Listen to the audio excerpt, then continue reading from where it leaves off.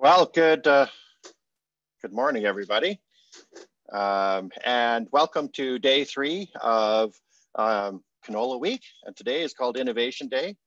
And I just want to just send my appreciation out to you for participating in this conference. It's a really important conference that for the industry. And I certainly want to thank the sponsors. We were fortunate to be able to see their logos here a second ago, but I want to reiterate those because without the support of the sponsors, we would not be able to provide this in this forum. So the gold sponsors are Alberta Canola, BASF, Bayer, Cargill, Manitoba Canola Growers Association, and Sask Canola. And our silver sponsors are the Canadian Canola Growers Association, Global Institute for Food Security, GIFS, Western Grains Research Foundation, so WGRF. And today, what we want to do is take you into some new innovations. Each year we've been holding since about 2012, I think it started with Dr. Wilf Keller, had a day specifically for innovation. And this meeting's been going on for 50 years that Dr. Keller has been, or Dr. Downey has been organizing. And about 8 years ago, we peeled off a day that's specifically around innovation. So we can focus and have a greater emphasis, a very specific focus on new innovations.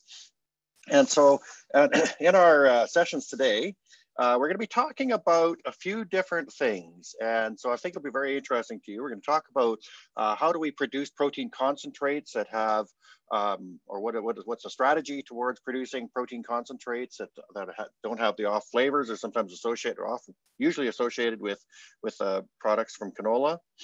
We're going to have information on what's happening in Malaysia. I had the good fortune of going over there just before COVID restrictions and learned a lot about that market and how this is an example of how our products go to Southeast Asia and help the health of people in that area. We're going to have some very interesting information on sort of the bio production of lipids and through the University of Alberta. And then we're going to have a session on the breeding of Carinata for biofuels. So quite a broad range of sessions. And then we're going to have after that a second one called Curtis's Corner. And you guys probably all know Curtis, but talking about sort of venture capital investment in this area and talking about the production of sustainable polymers. I would like to highlight a couple of things. I would encourage you to ask questions. And so through the Q&A sessions, you can ask questions as we're going through this. They won't be answered until the live session. So after the sessions are over, our speakers will come back and have live sessions to be able to answer those questions that show up in the Q&A. Also, I'd like to encourage you to take part in the networking sessions. So between the sessions in the day, when we have our longer breaks, you'll be able to go to that networking room, go to a table. We're going to have speakers at those tables. You'll have fellow people that you know in the industry there. And so just take this opportunity to catch up with each other, to ask questions. And so I'd certainly encourage you to go to that networking lounge. And certainly, I think that you're going to have a very interesting morning and day. So to start off, I would like to introduce Dr. Hald, Christoph Hald. And I had the good fortune of going to his presentation last year in Germany at an International Rapeseed Congress. And I was really fascinated by the work he did, looking at what's causing these off flavors when we make protein concentrates. And so you can certainly find his bio. He's a scientific research assistant at the Technical University of Munich, but just a fascinating piece of work. And so I'd like to turn it over to Christoph.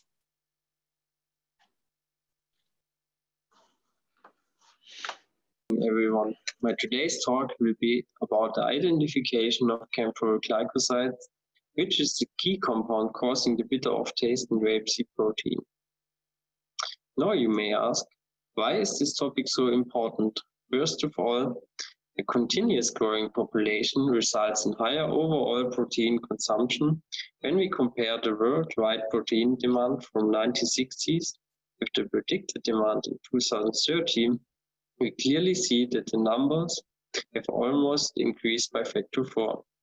But secondly, it's not only about the growing population, it's also about our lifestyle choices and observable trends in the food market. For example, protein-enriched sport nutrition or high-protein yogurt products. Resulting from that, we can observe a steadily increasing daily protein intake per person. So the question emerging is, how can we ensure the continuously growing protein supply for a growing population? If you think about the resources, we quickly find that they are limited. So plant-based proteins have a lot of advantages over animal-based proteins. To only name a few examples, proteins can be obtained out of pea, potato, linses, and chickpeas. Plant-based protein is sustainable, healthy, and can be produced out of side streams during the food production, which altogether leads to an increasing importance of plant-based proteins in the human nutrition. But there are still challenges to get those proteins in the market. Firstly, the price of the proteins is high because of the cost for developing new processes. Secondly, the technological properties and the amino acid composition have to be optimized for the use in food. And thirdly, off-color, off-taste, or unpleasant aroma of the proteins can lead to consumer complaints, making it difficult to implement the protein products on the food market. Consequently, the question I worked on was to find out which compounds lead to the bitter off-taste of rapeseed proteins. If we have a deeper look into the rapeseed, we can see that it contains up to 30% of oil, which was the main reason for its breeding in the past. Besides the oil, rapeseed contains a lot of protein, which up to now is mostly used for feed. But because of its good balanced amino acid composition, it could be as well be suitable for human nutrition. Additionally, rapeseed contains many secondary plant metabolites, which can complicate the usage of the protein for generating off-color or off-taste.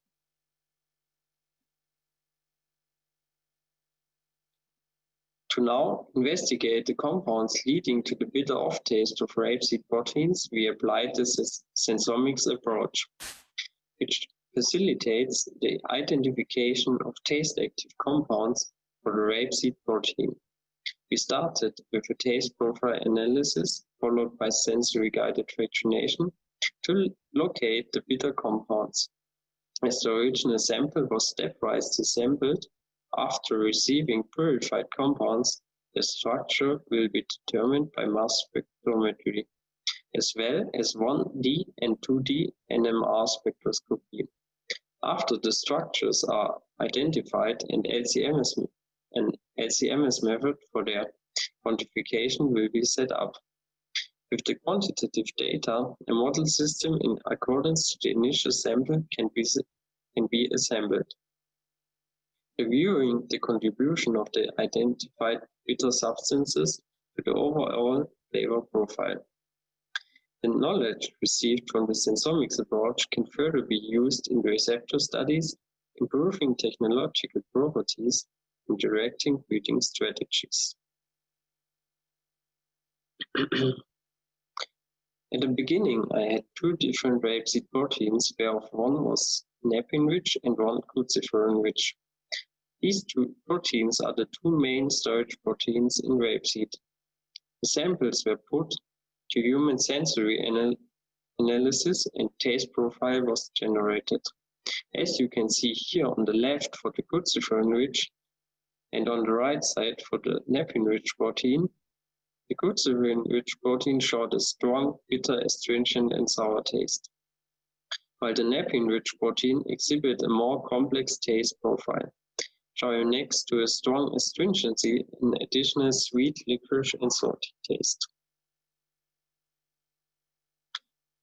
Since we were interested in the bitter tasting compounds, we started the sensory-guided fractionation with the cruciferin-rich protein by extracting the protein with solvents of different polarities, from a methanol water mixture up to pentane.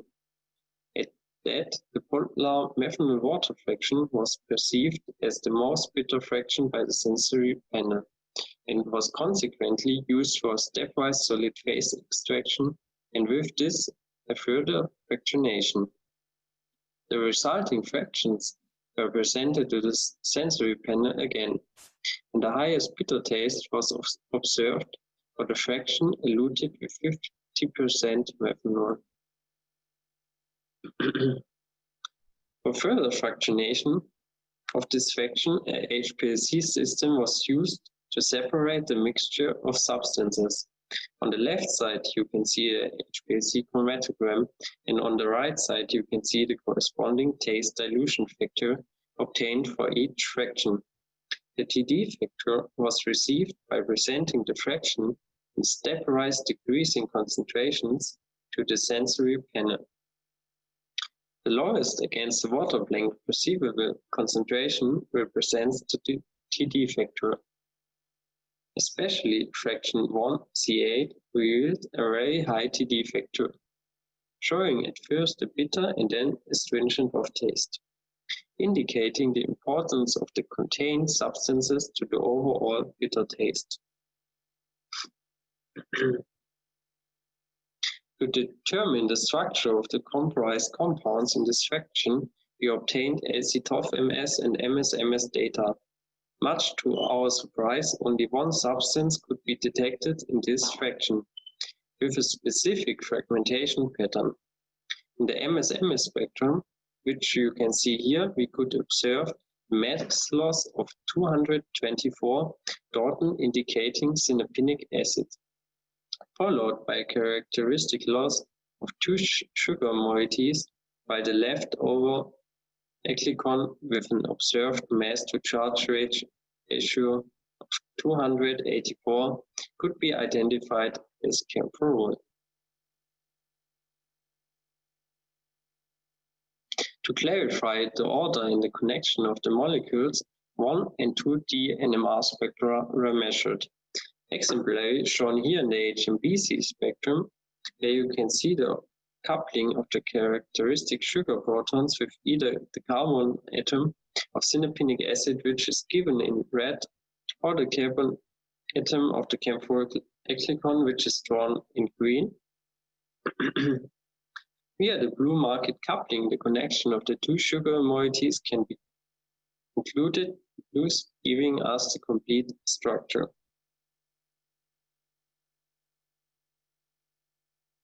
Like that, we were able to clearly identify Caempferol 3020 synapryl sulforoside, which exhibit in human sensory studies a very low human taste threshold of only 3.37 micromole per liter. To subsequently determine the dose over threshold factor, we built up a quantitation method.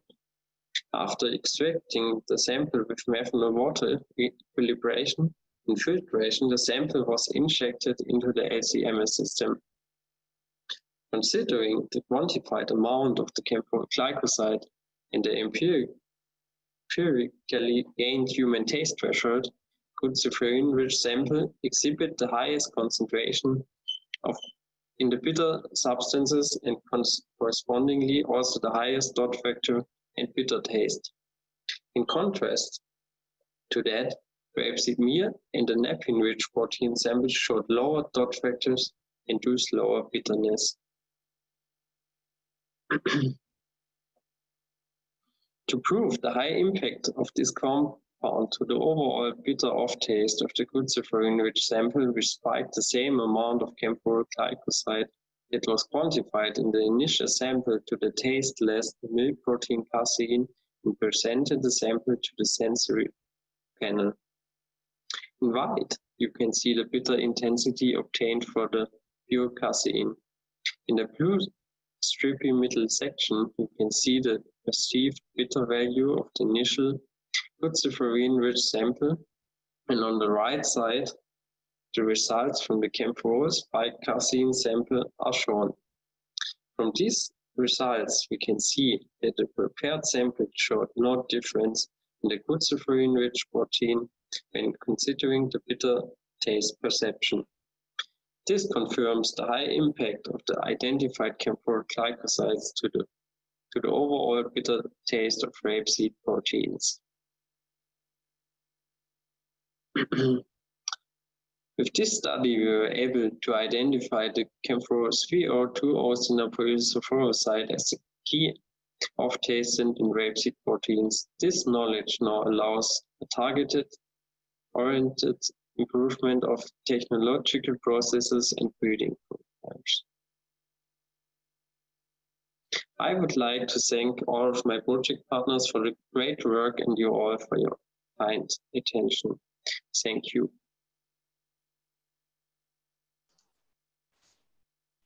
Excellent. Well, thank you very much. And I think that's going to give us a lot of insight into this flavor profile, and that was a unique piece of work.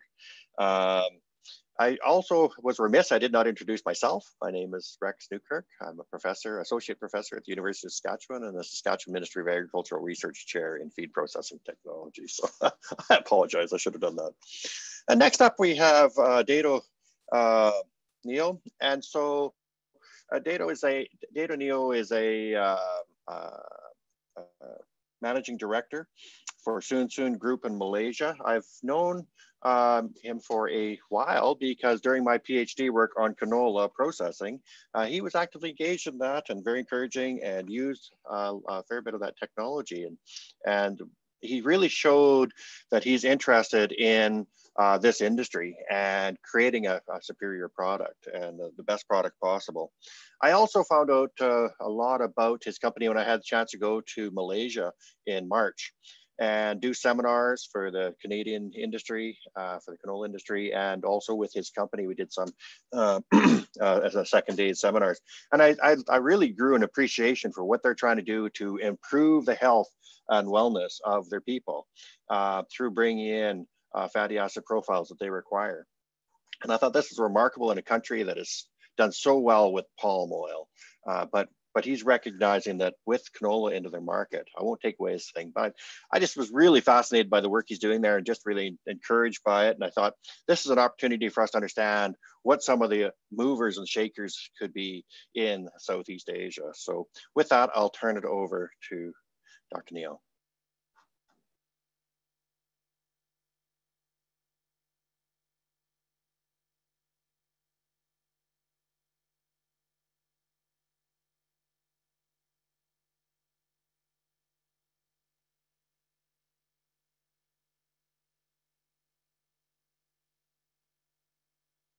Good morning, everyone.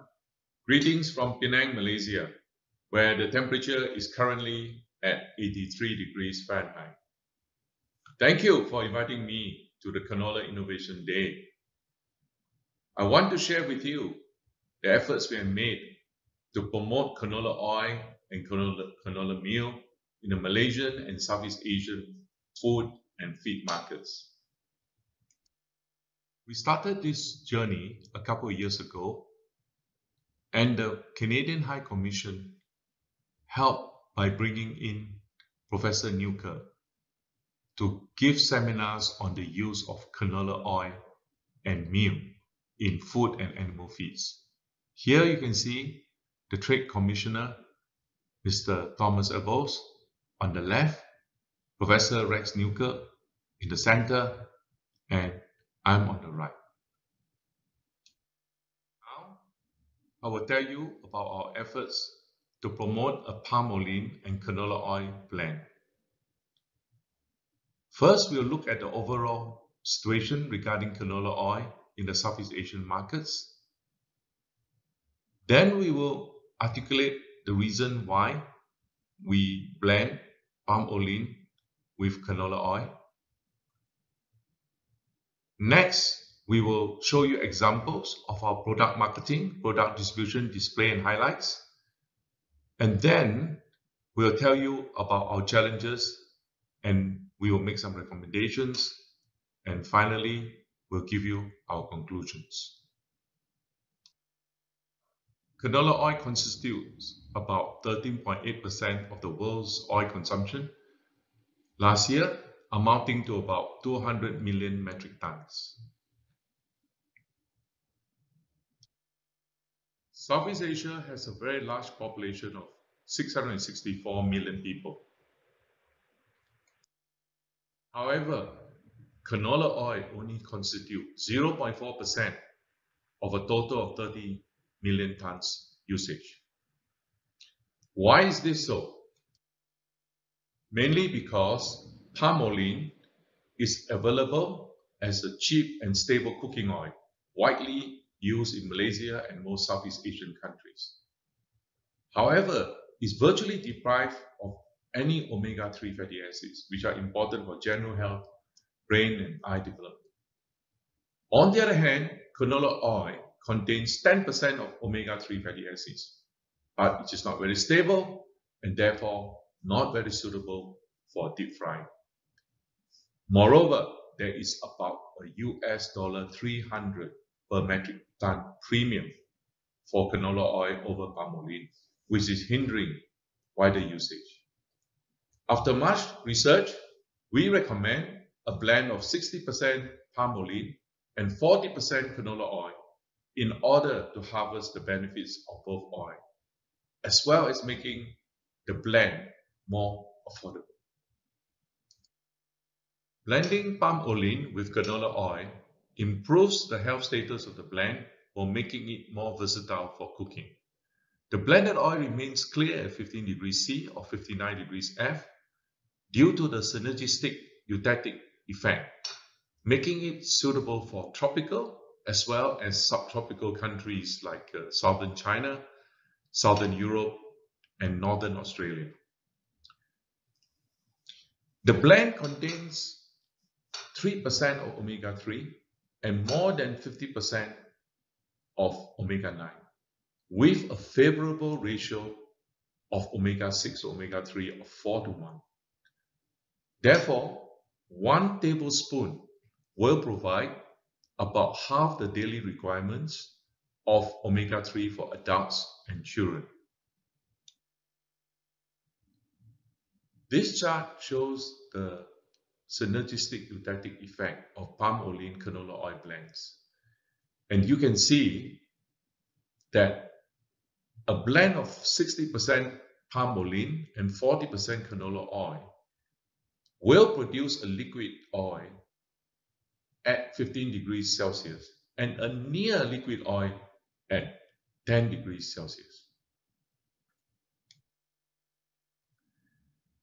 Therefore, the key features of this blend is the omega-3 content is more than 3%, the omega-9 content is more than 50% with a favorable ratio of omega-6 to omega-3 of 4:1. It is suitable for all types of cooking. It has a high smoke point of 235 degrees Celsius or 455 degrees Fahrenheit, and the oil remains clear at 15 degrees Celsius or 59 degrees Fahrenheit. Well, this is the label of our product Canola, which is a blend of palm oil and cold-pressed refined canola oil. This is the bottle itself.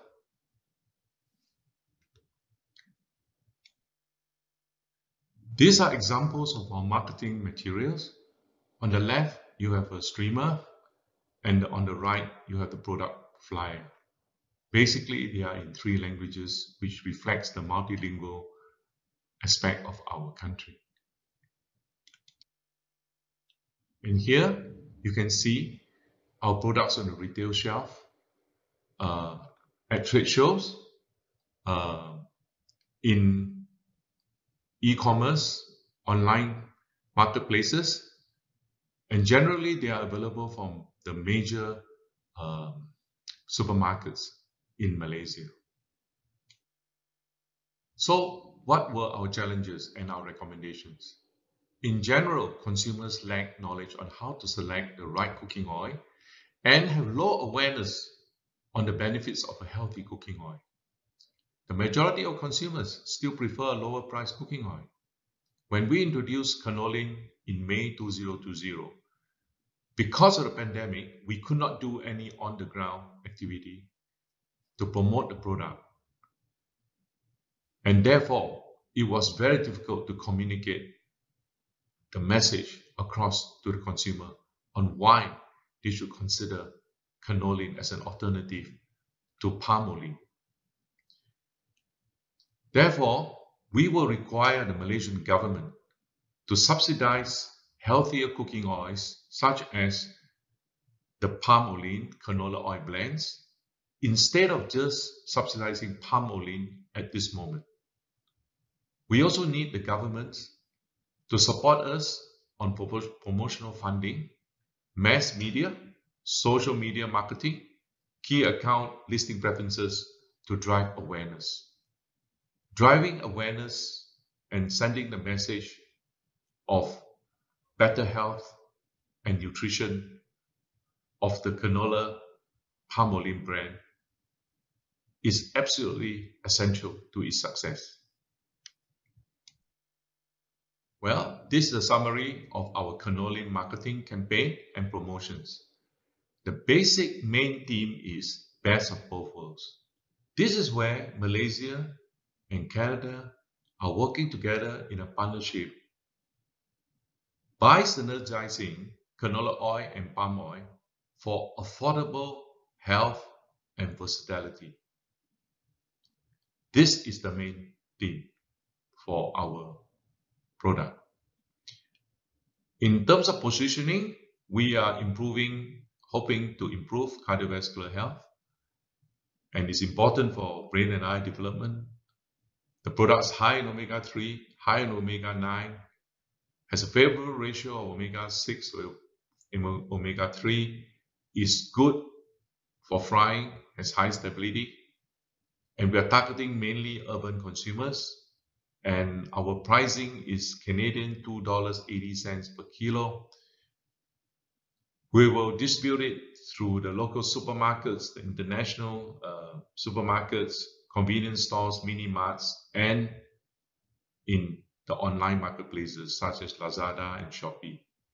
In terms of promotion, we need to do Facebook, Instagram, write-ups and postings, radio ads, e-newspaper ads, in-store promotions, and we will require a marketing fund support to carry out all these activities. In conclusion, a synergistic blend of 60% of palm oil and 40% of canola oil combines the advantages of both palm oil and canola oil, making the product more affordable, healthy, and versatile for cooking. Blending palm oil and canola oil improves the cold stability of palm oil and the frying stability of canola oil. We do not claim any intellectual property rights, and therefore any company from Malaysia or anywhere in the world can market this blend under their own label, but with a common agreed theme. Now, we will tell you about our success story of introducing the use of canola meal in poultry and pig feed in Malaysia, as well as Southeast Asia. First, we'll look into the rationale of using canola meal in animal feed. Then, we'll tell you about the feeding trials we did with canola meal, and we'll give you the conclusions. Well, the world is too dependent on soybean meal as a protein source. 70% of all protein meals are soybean meal. Southeast Asia is even worse. We are about 80% dependent on soybean meal. Over-dependency on soybean meal in animal feed makes the feed vulnerable to quality fluctuations. Very few alternative sources of good quality protein meals are available today. Therefore, if you blend soybean meal with about 1/3 of a good quality canola meal, it will give a better amino acid ratio for use in animal feeds, thus avoiding excessive amino acid catabolization, which is not good for the animal. Using canola meal in animal feeds will minimize the impact of anti-nutritional factors from soybean meal. Canola meal with a higher oil content has intrinsic oil, which is easily digested and absorbed by the animals, resulting in higher metabolizable energy. And using canola meal will allow the reduction or withdrawal of animal proteins or fats, thus minimizing the risk of introducing pathogens. That is a very important aspect of the animal feed industry today, where we are trying to reduce pathogens in the feed. This is a table that shows in the second column the requirements, amino acid requirements of broiler chicken grower. In the third column, you have the digestible amino acid ratios from Hald soybean meal. If you compare column 2 and column 3, you will see that soybean meal is deficient in methionine, cysteine, threonine, and excessive in arginine. But if you look at column 5 for canola meal, you'll find that canola meal is excessive in methionine, cysteine, tryptophan, and threonine, and arginine is in deficiency. So by blending canola meal with soybean meal, you actually have a better product which is closer to the amino acid requirements for broiler chickens. So here is the specifications for our product. It's a high-fat canola meal with 12% oil and has a very high metabolizable energy of 2,650 kcal per kilo compared with 2,000 for normal canola meal. The main difference between our canola meal and the solvent-extracted canola meal is in the protein solubility in potassium hydroxide, which is an indicator of protein digestibility. So the average KOHBS of our canola meal is about 86.5 compared with 52.5 for solvent-extracted canola meal. Expeller canola meal is in a similar region of around 50 to 60, while the cold-pressed canola meal can be as high as ours, but of course, because no heat was involved in the processing, you may run into problems with anti-nutritional factors which are not deactivated by heat. We carry out broiler chicken feeding trials using this high-fat canola meal to partially replace soybean meal. Here are the results of the starter period from 0 to 16 days. As you can see, the lowest feed conversion ratio was achieved when the diet contained 15% of high-fat canola meal. This result is statistically significant, and it also allows the feed cost to be reduced by US $16.50 per metric ton. The weight gains were not significantly different. Overall, there was no significant difference between the performance of the canola meal diets compared with the soybean meal control in terms of feed conversion ratio or weight gain. However, the canola meal diets gave slightly lower weight gain and FCR, but not significantly so. And the reason for this is probably because when we ran this trial, we used 2,700 kilocal per kilo as the metabolizable energy for our canola meal. Today, we have reduced that to 2,650, and it is performing very well in both chicken and pig feed.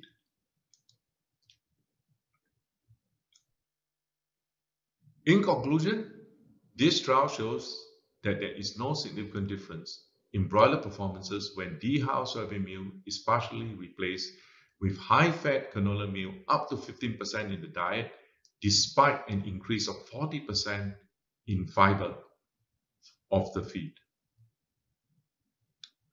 There is no palatability issues with high-fat canola meal. Feed intake was not significantly different for all the treatments. The best feed conversion ratio of 1.143, which was statistically significant, was obtained when 15% high-fat canola meal was used in the starter diets, which can save up to US $16.50 per metric ton in starter feed costs.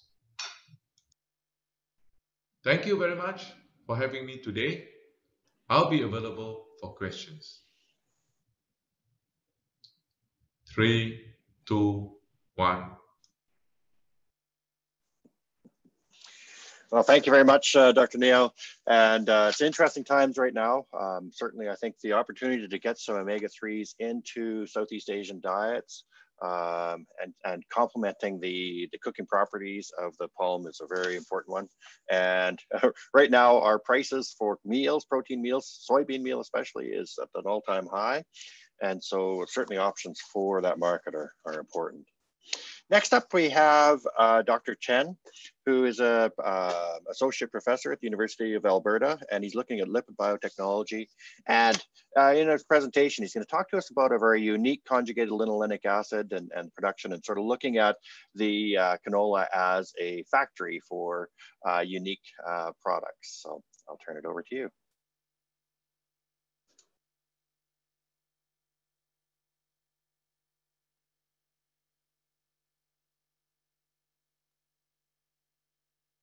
Hi everyone, I hope all is well with you. Thank you for the opportunity today. I would like to talk about our project.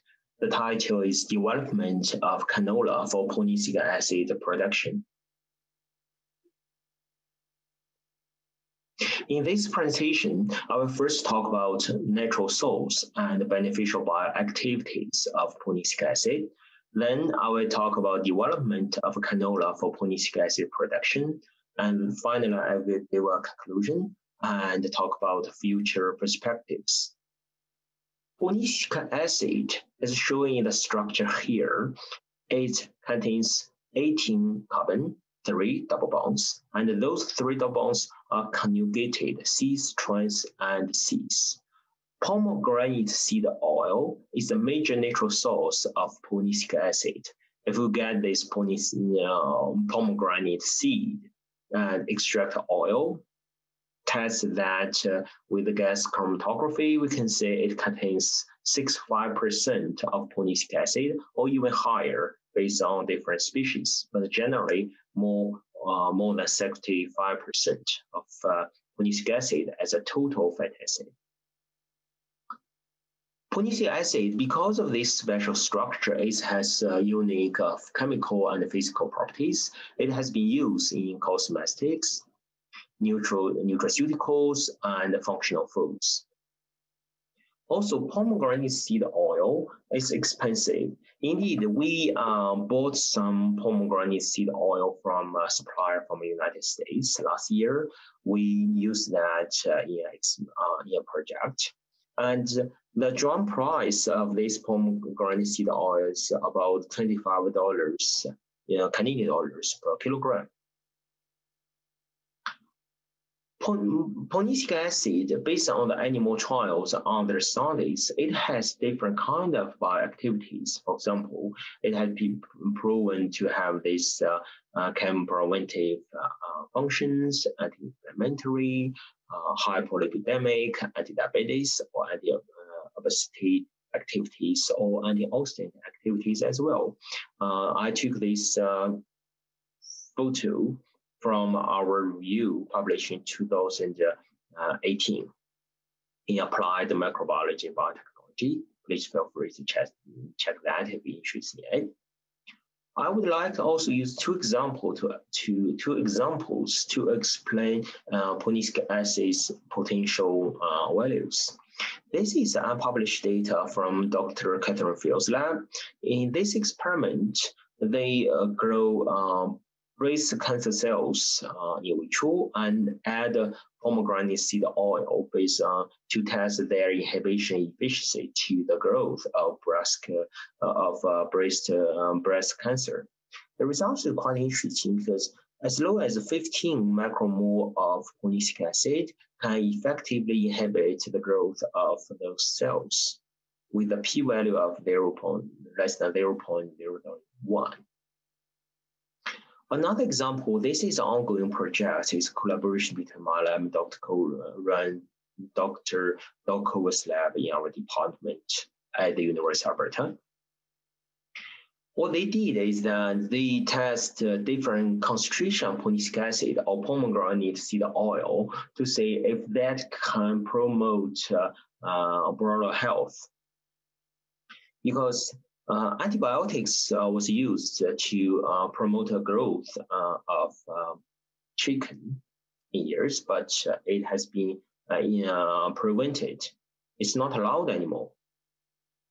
So in these experiments, they tested different concentrations of Punicic acid in diet. They found that as low as 0.1% of Punicic acid can effectively improve for our chicken. If let's see the data here, it's actually comparable to antibiotic at the positive control and way better than the negative control.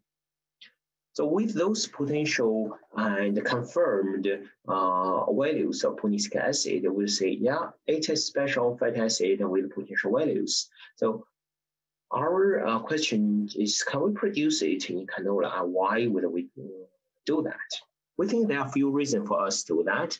First, pomegranate oil enriched in Punicic acid has proven benefits already. That's a good thing.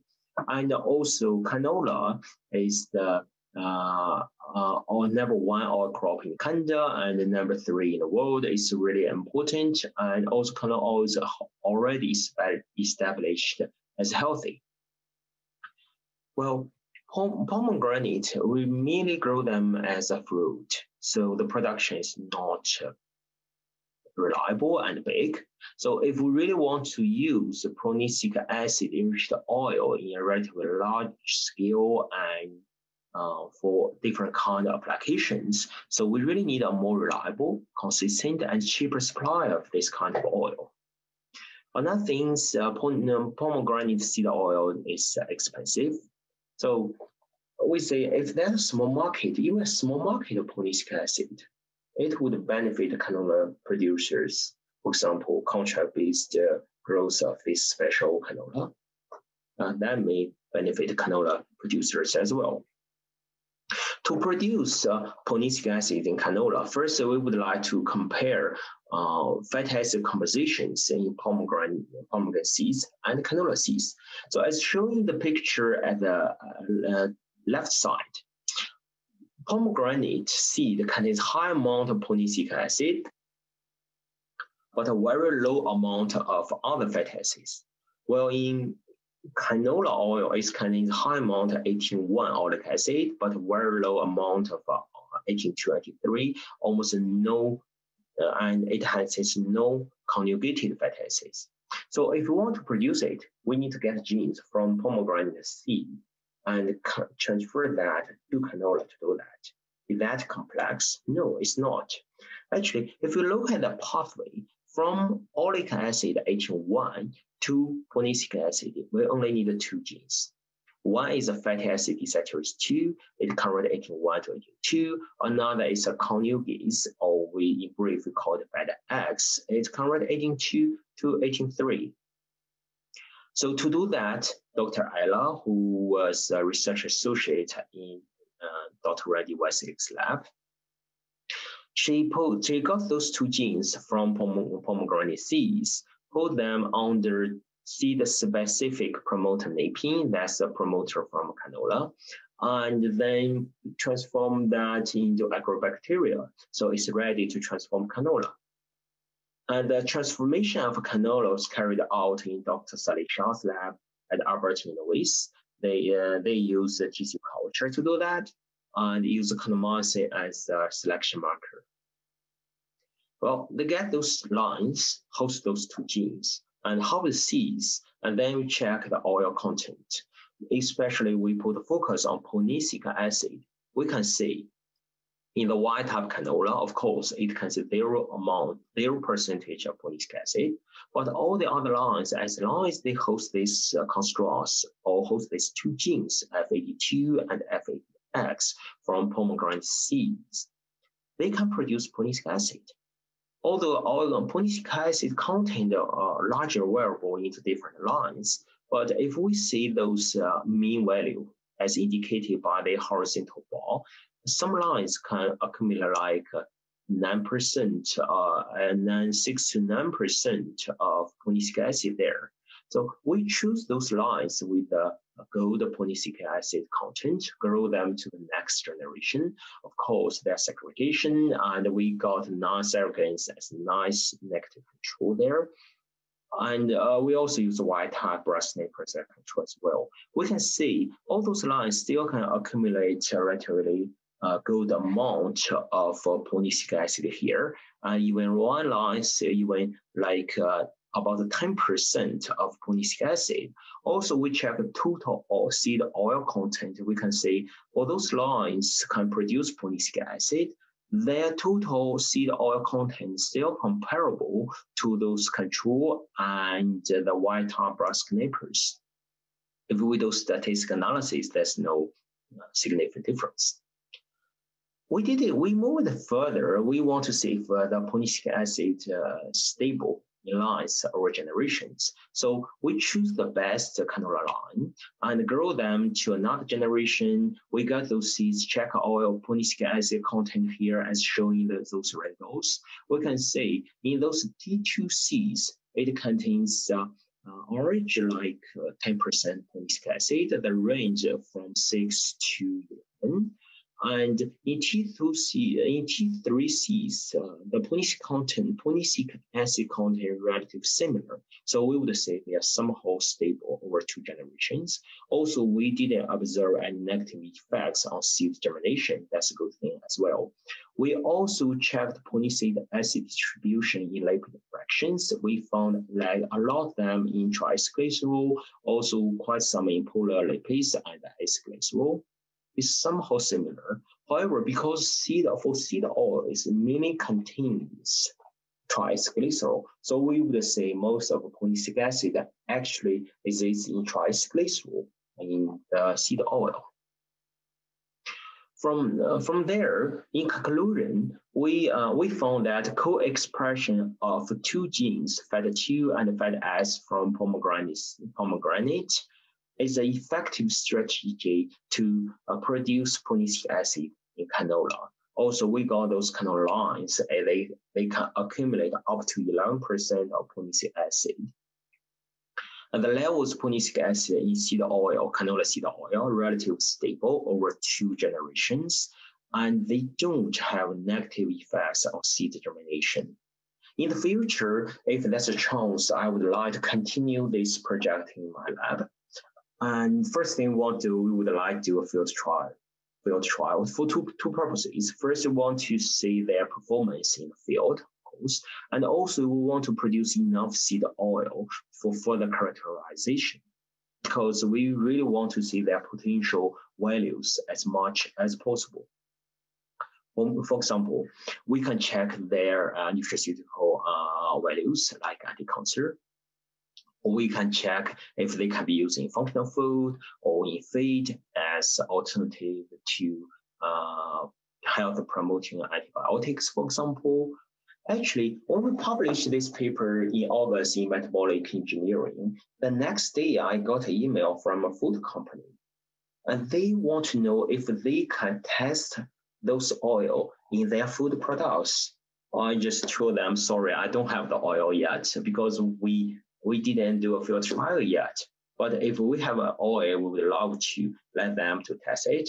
We actually, my lab and that company, we actually signed a non-disclosure agreement for the discussion and for future collaboration on this.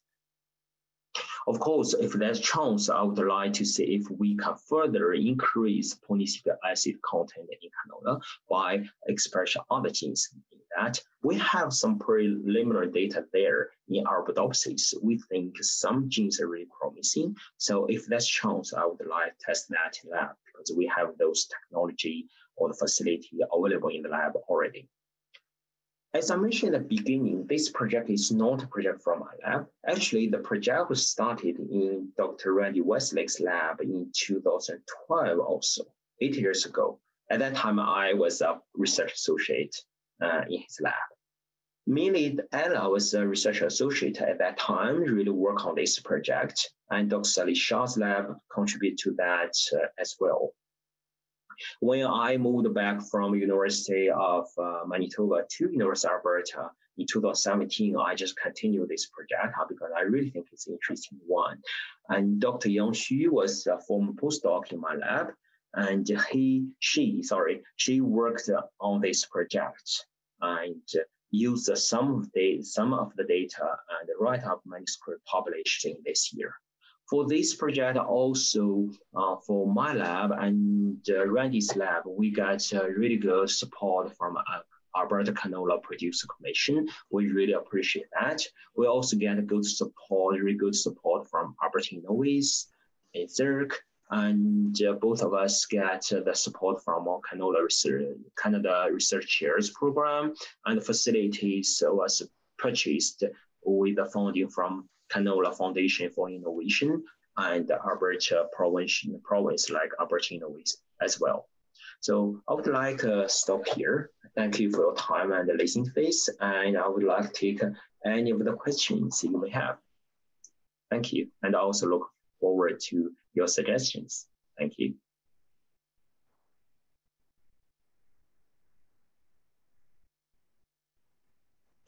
Excellent. Well, thank you very much, and very interesting stuff. Just to remind you, we do have a question and answer period after this next speaker, so please do keep putting in your questions. I appreciate the questions coming in, and the speakers will be able to come on live and answer those questions that you put into that panel. Next up, we have Dr. Rick Bennett from Nuseed to talk to us about breeding Carinata for biofuels. So I'll turn it over to you.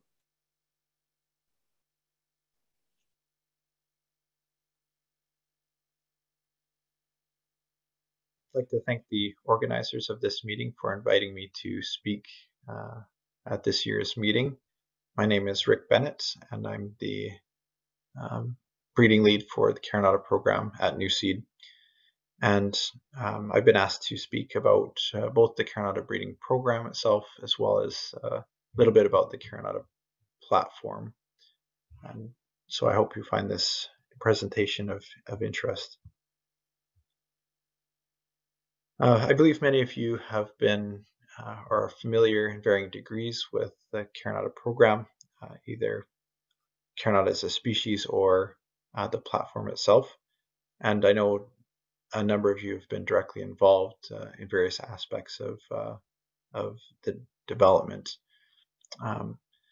Being a Brassica crop, we've benefited greatly from collaborations within the Brassica community, so technologies that have been developed for canola or condiment mustards, as well as collaborative efforts in these circles has been very beneficial for the program. So just to set the stage and talk about the biofuels industry, it is a rapidly evolving and very fast growing industry at the moment. And just to give an example of that, I've put a graph on the left looking at infrastructure for the capability to produce renewable diesel just in the US.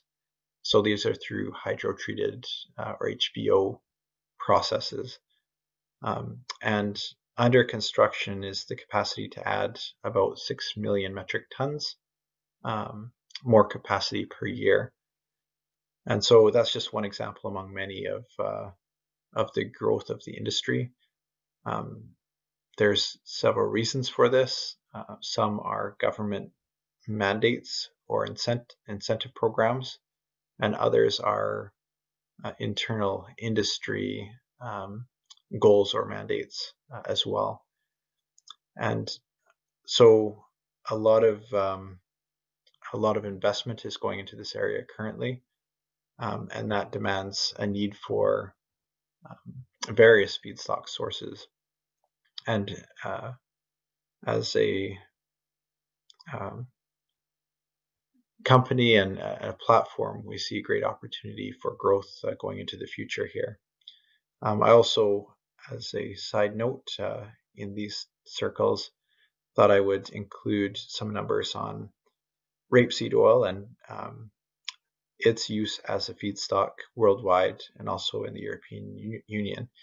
And so obviously it's a significant player currently, and it'll be interesting to see what opportunities arise as policies evolve.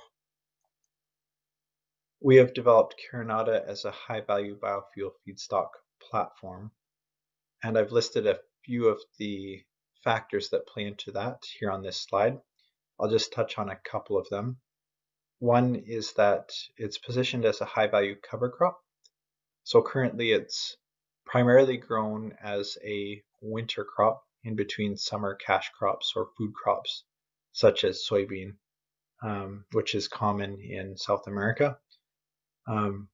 As such, it is a non-indirect land use change platform, meaning that if a grower decides to grow Carinata, it's not causing non-agricultural land to be converted. It's not causing forests to be chopped down in order to grow this feedstock. It's a system that optimizes greenhouse gas reduction, and a couple of factors that are important in this include the use of minimum or no-till systems, as well as incentivizing the use of organic nitrogen fertilizer inputs such as manure, as well as capping synthetic nitrogen sources, both quantity and type, in the system that helps optimize greenhouse gas savings. And we also have developed it as a non-GM crop, as right now a lot of the grain is imported into the European Union, specifically France. And so that's an important component of this platform. Carinata is certified sustainable by the Roundtable on Sustainable Biomaterials, and each farm is fully audited.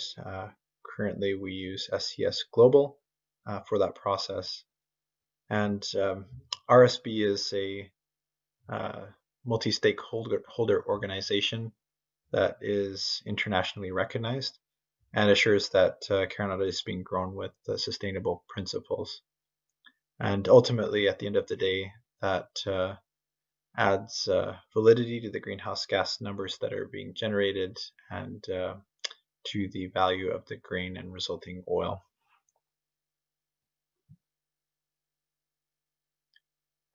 Currently, our commercial program is growing the most rapidly in South America, particularly in Uruguay and Argentina. In Uruguay, the program has been going for 5 years now, and so I've included pictures from both countries. Our variety right now is named Avanza 641, and so that's adapted to winter environments and is a high oil content variety.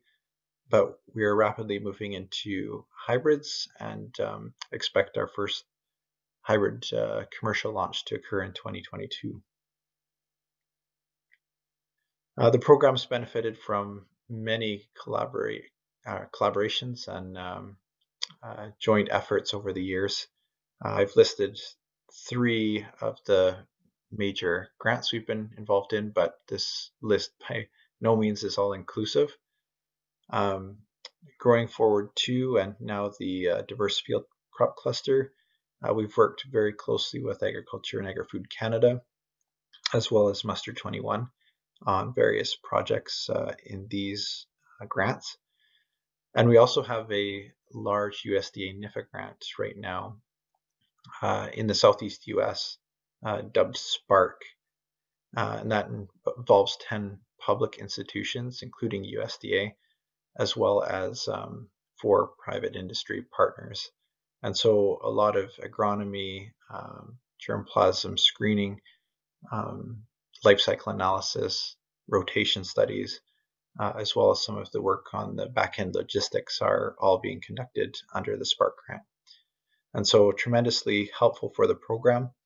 And I'll speak maybe a little bit more to the collaboration we've had with Agriculture Canada and Mustard 21 in this presentation.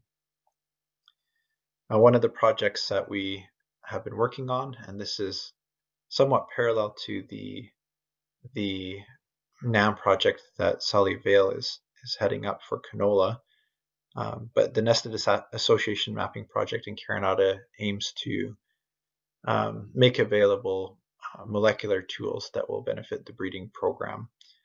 And so we've run 2 full populations of phenotyping in Saskatoon. And this program, I should mention, is largely headed up by Dr. Isabel Parkin's group. And then we've also utilized our connection with the University of Florida to run a full phenotyping set there in a winter environment. These phenotyping efforts have been an amalgamation of both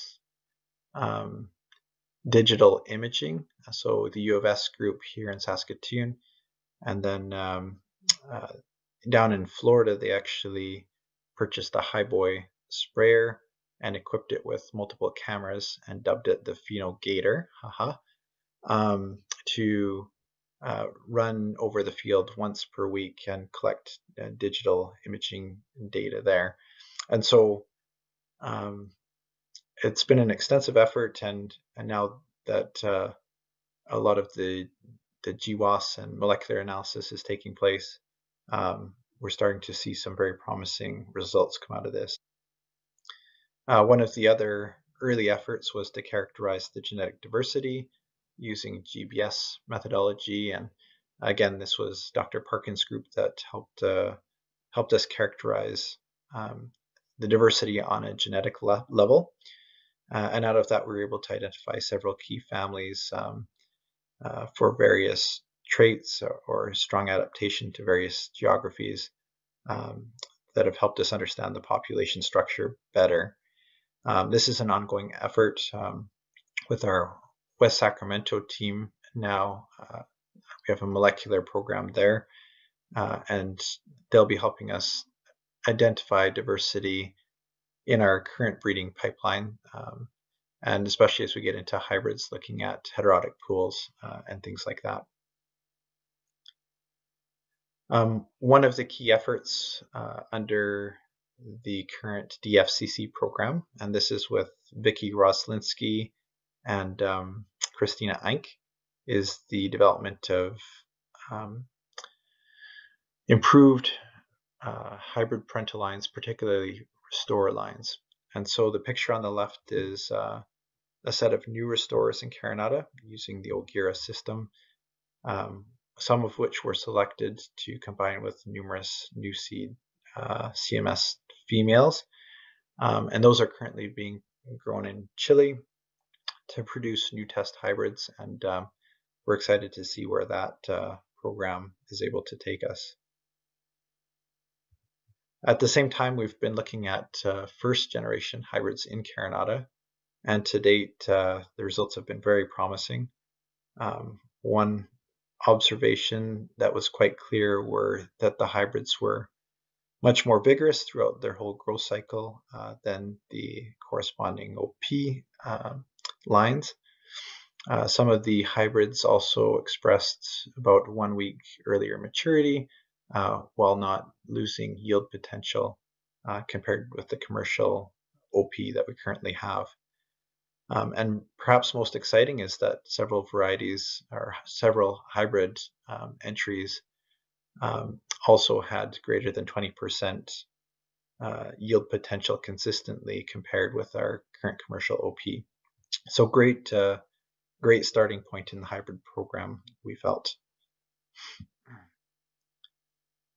Because Carinata is a crop grown in rotation, as I mentioned, in the winter months, and this will be the scenario for South America as well as the Southeast US.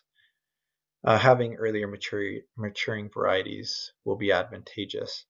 And so one of the priorities we've been working on is developing Carinata with 10 to 14 days earlier maturing in these environments without any substantial loss of yield potential, and have made good progress towards that end. Currently, as I mentioned, we have material that's about 7 or maybe slightly more days earlier, and want to push that even a little further if possible. Because Carinata's primary uses as a biofuel feedstock. Having high oil content in the grain is also a important priority for us. And so on the right, the graph shows that we have made good and steady progress in our advanced material. So the green is the average of oil content among advanced lines tested in Uruguay, compared with a common check over those years.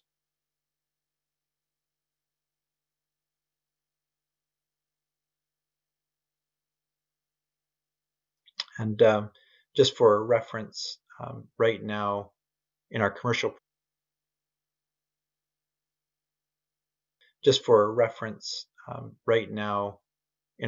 program, we aim to have 45% oil content or better on average over farm.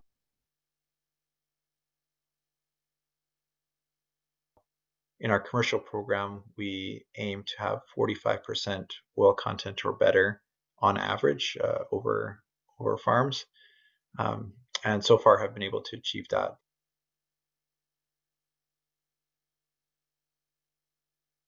Average is typically between 45 and 47% oil. So we want to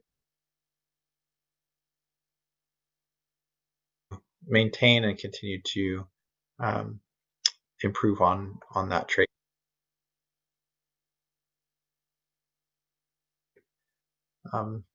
Carinata typically, or at least the advanced lines we're developing, are a yellow seed coat, ranging to maybe a light brown. And so typically those are lower fiber types and slightly higher oil than the brown seeded counterparts. And lastly, just wanted to touch on some of the geographies we've been screening in.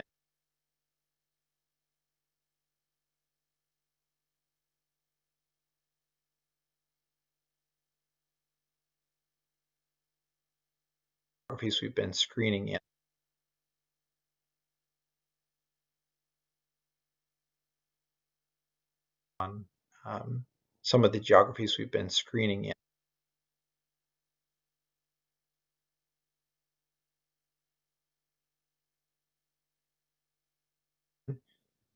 As I mentioned, South America is our fastest growing area, and along with that is an increase in our efforts in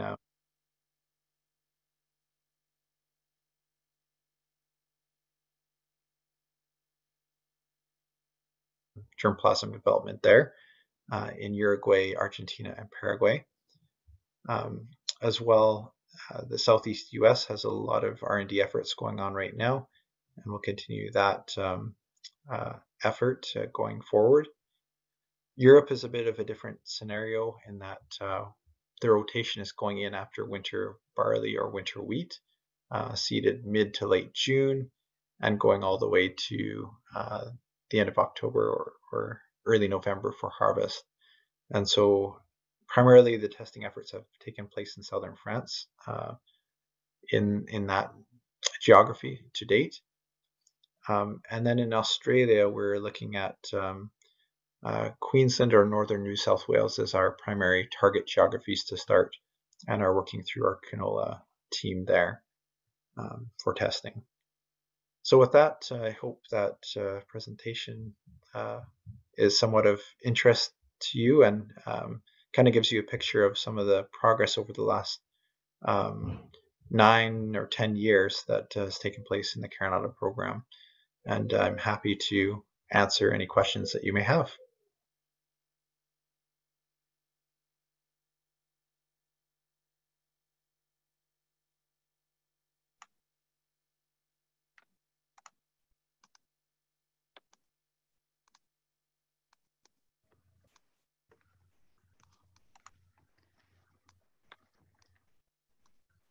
Hello, everybody. Thank you, Rex, for hosting this wonderful session. My name is Jitao Zhou. I am a Principal Research Officer at the National Research Council in Saskatoon. I have the pleasure to serve as your moderator for this Q&A session. And we have received quite a number of questions, and we probably won't have time to answer all of them, but you are encouraged to join the network lunch if you have more questions, and there you can, the speakers will be there as well. Now, the first question was addressed to Christoph Hald. Unfortunately, Christoph cannot be, was not able to join us in this panel. As you understand, the time. Sorry, I'm here. Oh, pardon me. That's great, Christopher. Okay, yep. I did not know you were aware. Thank you very much for making it. I must be very late in Germany. So the question to you, Christoph, was are there variations in the level of Caempferol in different canola cultivars? There are different Caempferols, but as you can see in the as you could see in the presentation, we were able to identify only one to be responsible for the bitter off taste. So we are still working on this, but we will also check other Caempferol compounds for the bitter off taste. But there are also some publications about Caempferol glycosides, and so far they are mainly astringent. So in this case, it really looks like this specific compound is the only reason for the bitter off taste. Yeah, pardon me. So the question was whether there is the difference, the natural variation in the level of the Caempferol. Yes. Yes, there also is, but we still investigate.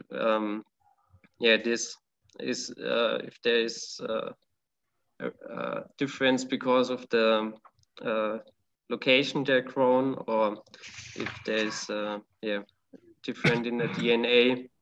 So there's still investigation on this going on. Thank you very much, Christoph. And the next, we have several questions that are directed to Dr. Neil. And I will combine some of the questions together. It concerns about the blend with cold pressed canola oil. So there are questions on why is a cold canola oil selected instead of the commonly hexane extracted canola oil being used in the blend? And is there cold? The second aspect is a cold press process happening in Malaysia? And thirdly, what are the challenges of doing the cold pressing canola oil extraction? Oh, thank you, Dr. Chow. Well, basically, honestly, it's all about commercial differentiation, you know. I mean, we wanted to have a product that is commercially different. We already have a cold pressed canola oil, cooking oil. So we may as well blend that, you know, instead of creating another one, right? And it gives I mean, everybody loves cold press, right? I mean, it's a marketing gimmick, if you don't mind. Cold pressing is sometimes difficult because we need to get the temperatures below 50 degrees for the oil. So sometimes our temperatures are around 35 ambient. So we do have a cooler. You know, when we can't get, you know, we will cool down the seed if we have to. Yeah, it's not that difficult, but basically it's just a bit of a commercial gimmick. But of course, the cold press oil has, in our opinion, a better taste profile. It essentially tastes very, very good. So, I mean, of course, that's debatable, but we think it's a good product. But commercially, obviously, cold press is going to sound a lot better than hot press or solvent or something. You know, the green recovery is going to come, and you know, nobody wants to use high carbon footprint stuff, right? So this is the cold press stuff is half the carbon footprint, if that means anything. Maybe in the future, not now. Now, you had also mentioned that your target price. So is your target price, retail price, equals the same as the retail price? Yeah, our retail price around $2.80 Canadian a kilo. And if you compare it with palm oil, that's subsidized. So sometimes there's about $1.80 to $2 Canadian a kilo. So we are about maybe 40% higher. That's why, you know, we are asking the government, why don't you subsidize this product, which is healthier, instead of subsidizing palm oil alone, which has absolutely no omega-3 and very high in saturators, et cetera, et cetera. So that's our pitch, you know. And I believe the Canadian government has actually talked to the Malaysian government, and they are quite interested to proceed with this project. They think it's a win-win situation for Canada and Malaysia, which I really think it is, you know, in many ways. So if I get it correctly, the price differential between palm oil and canola oil is about 40%? Yes, about that. Yeah, right now.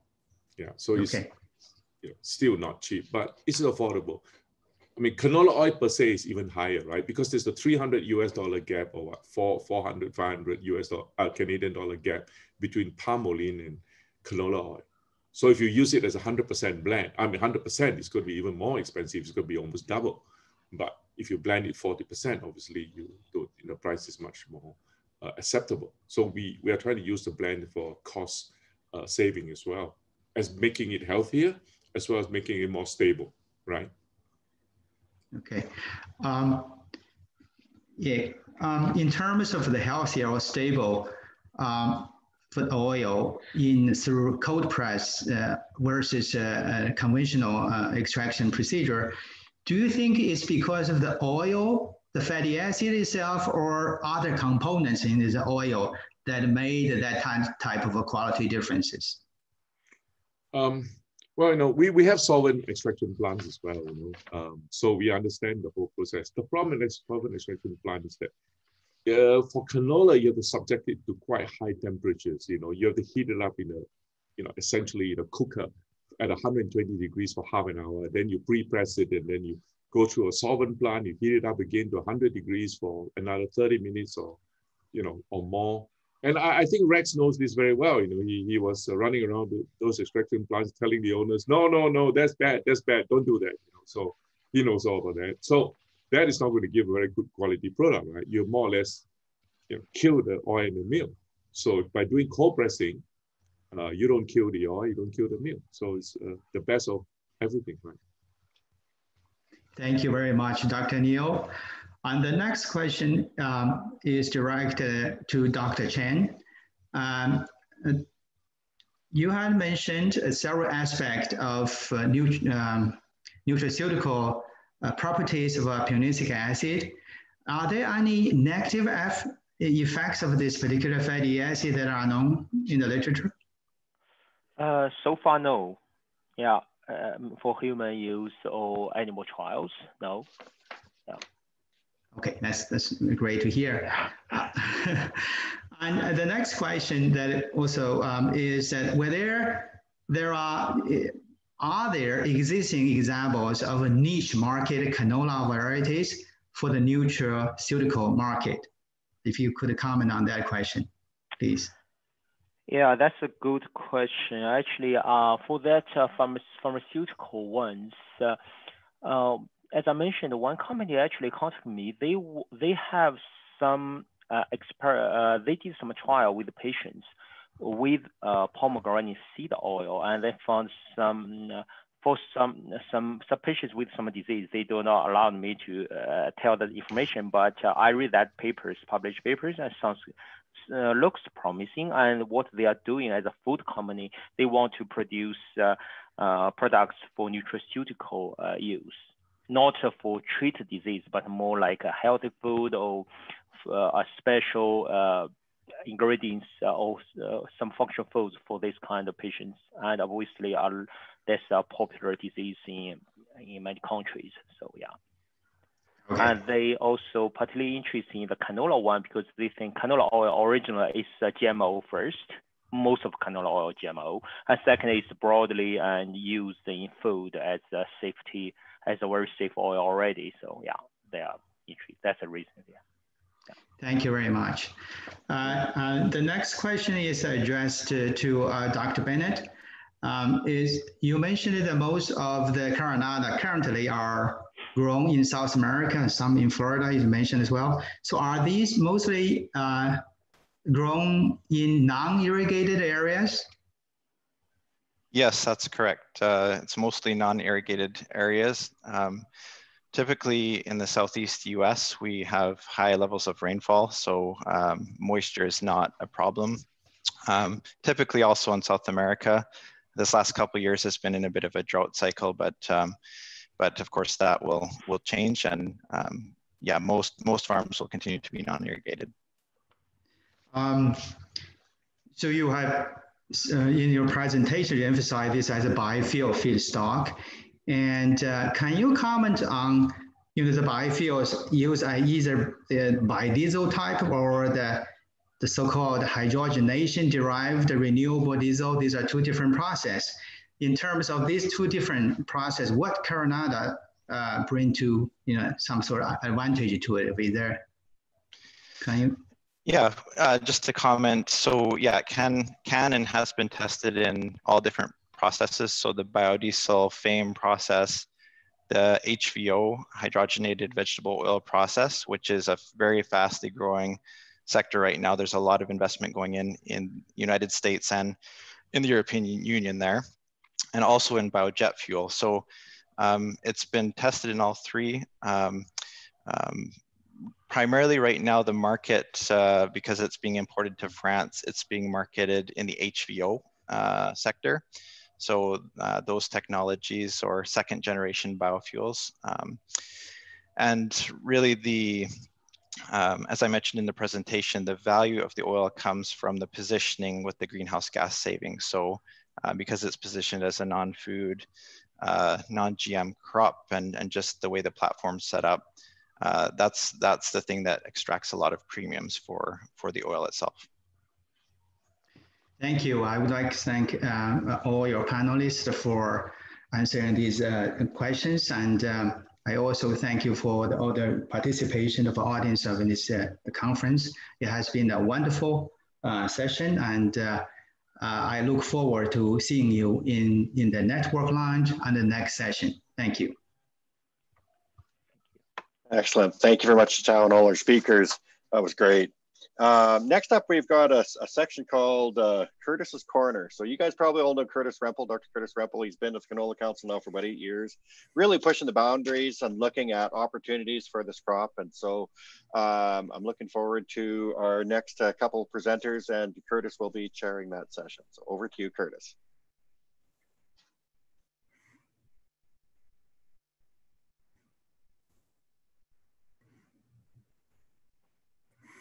Hi, I'm Curtis Rempel, the Vice President for Crop Production and Innovation at the Canola Council of Canada, and welcome to my corner. One of the priorities for the Canola Council of Canada is to identify innovation gaps or opportunities for canola production and end uses. The Canola Week is designed to facilitate the exchange of ideas, develop research priorities, build research networks and partnerships, and communicate research to stakeholders. Today, we have the pleasure of hearing from two speakers who are in different spaces or somewhat interconnected. One funds innovation and one is an innovator. Scott Day directs a venture capital firm that seeks to provide much needed capital to translate innovation and innovative ideas into commercially available and viable products or services. And Dr. Marc Hillmyer directs and conducts research on expanding uses for canola. A venture capitalist is a private equity investor that provides capital or money to companies which have high growth potential in exchange for ownership in the company. VC firms typically invest in people and ideas before they qualify for bank loans or public equity, and therefore play a significant role in bringing innovation to market. Scott Day is a farmer from Deloraine, Manitoba. Scott also has direct farming experience in Australia, the EU, and the former Soviet Union. For 24 years, Scott was an ag rep and crop diversification specialist for Manitoba Agriculture. In 2011, Scott left this vocation to start and manage a venture capital firm focused entirely on agriculture, Fall Line Capital, based in San Mateo, California, the heart of Silicon Valley. Fall Line invests in farmland across the US as well as new ag technologies around the world. I would encourage you to read Scott's bio on the conference webpage. The bio further highlights Scott's many contributions to zero tillage and conservation agriculture. For many people, the documentary Blue Planet 2 brought the problem of plastics and their accumulation in the environment to the forefront. The accumulation of plastics may be the next largest problem facing our planet after climate change. Many people think that plastics are recycled effectively and we are good to go. A recent study by Environment and Climate Change Canada showed that only 9% of plastics in Canada are recycled, and the rest are incinerated, landfilled, or worse. 18 trillion pounds of plastic have been produced to date, and 18 billion pounds flow into the ocean. Plastics for packaging is a $375 billion industry, and in 2016, McKinsey calculated that single-use plastics have an $80 to $120 billion annual market value. So plastics are economically important, and they have revolutionized our world and have greatly improved our day-to-day lives. But they rely on fossil fuels for manufacture. They break down very slowly, and their breakdown products have potential to bioaccumulate and be harmful to species and humans around the planet. Plastics produced by plants, fungi, and bacteria may be a solution, as they have the potential to have a better environmental footprint and can be made to degrade after their functional use has passed. Canola protein has been shown to be a useful starting block or starting material for bio-based plastics. And this research was reported at a previous Innovation Day by Dr. Chung Liu at AAFC in collaboration with McMaster University and University of Manitoba. Today, Dr. Marc Hillmyer will talk about his center and the research they are conducting. Dr. Hillmyer is a professor at the Faculty of Chemistry in the University of Minnesota. He is currently the McKnight Presidential Endowed Chair in Chemistry, where he heads a research group focused on the synthesis and self-assembly of multifunctional polymers. He is also the director for the Center for Sustainable Polymers at the University of Minnesota, which is a National Science Foundation Center for Chemical Innovation. In 2020, Dr. Hillmyer also received a Bright Scientist Award for Research in Material Sciences. I also encourage you to read his bio at the conference webpage.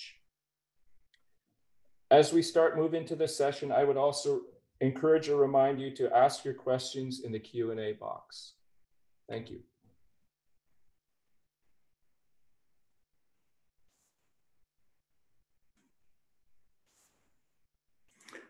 Well, hello, everyone. This is live, so we can expect maybe a few little hiccups, but I'm very pleased to be here, and thanks very much, Curtis, for that very nice intro.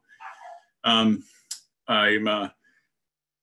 wear two hats, and I still farm with my dad and my family in Deloraine, Manitoba in the summer, and I work out of the head office of Fall Line Capital in San Mateo in the winter. And I actually arrived here on Tuesday, so I'm still getting used to life in Southern California during a lockdown. And our company, Fall Line Capital, it's already been explained, but we started as a private equity firm looking at investment in farmland in the US in about 2012 and adding value to the farm based on our experience and knowledge in farming. And we also got into ag tech investing to support, the enhancement of the farms themselves. And that's actually become a much bigger part of our company than it initially was. We still have the majority of our capital invested in farmland, but now more energy is going into tech investing, and I'll explain that in a second. We're a very small team in relation to the significant amount of money that we manage. And how I got involved was Clay Mitchell, one of the managing directors. He and I were guest speakers in Australian no-till farmer conferences a number of years ago. And incidentally, I was speaking about why I grow genetically modified canola in a conservation ag system, and he was talking about precision ag.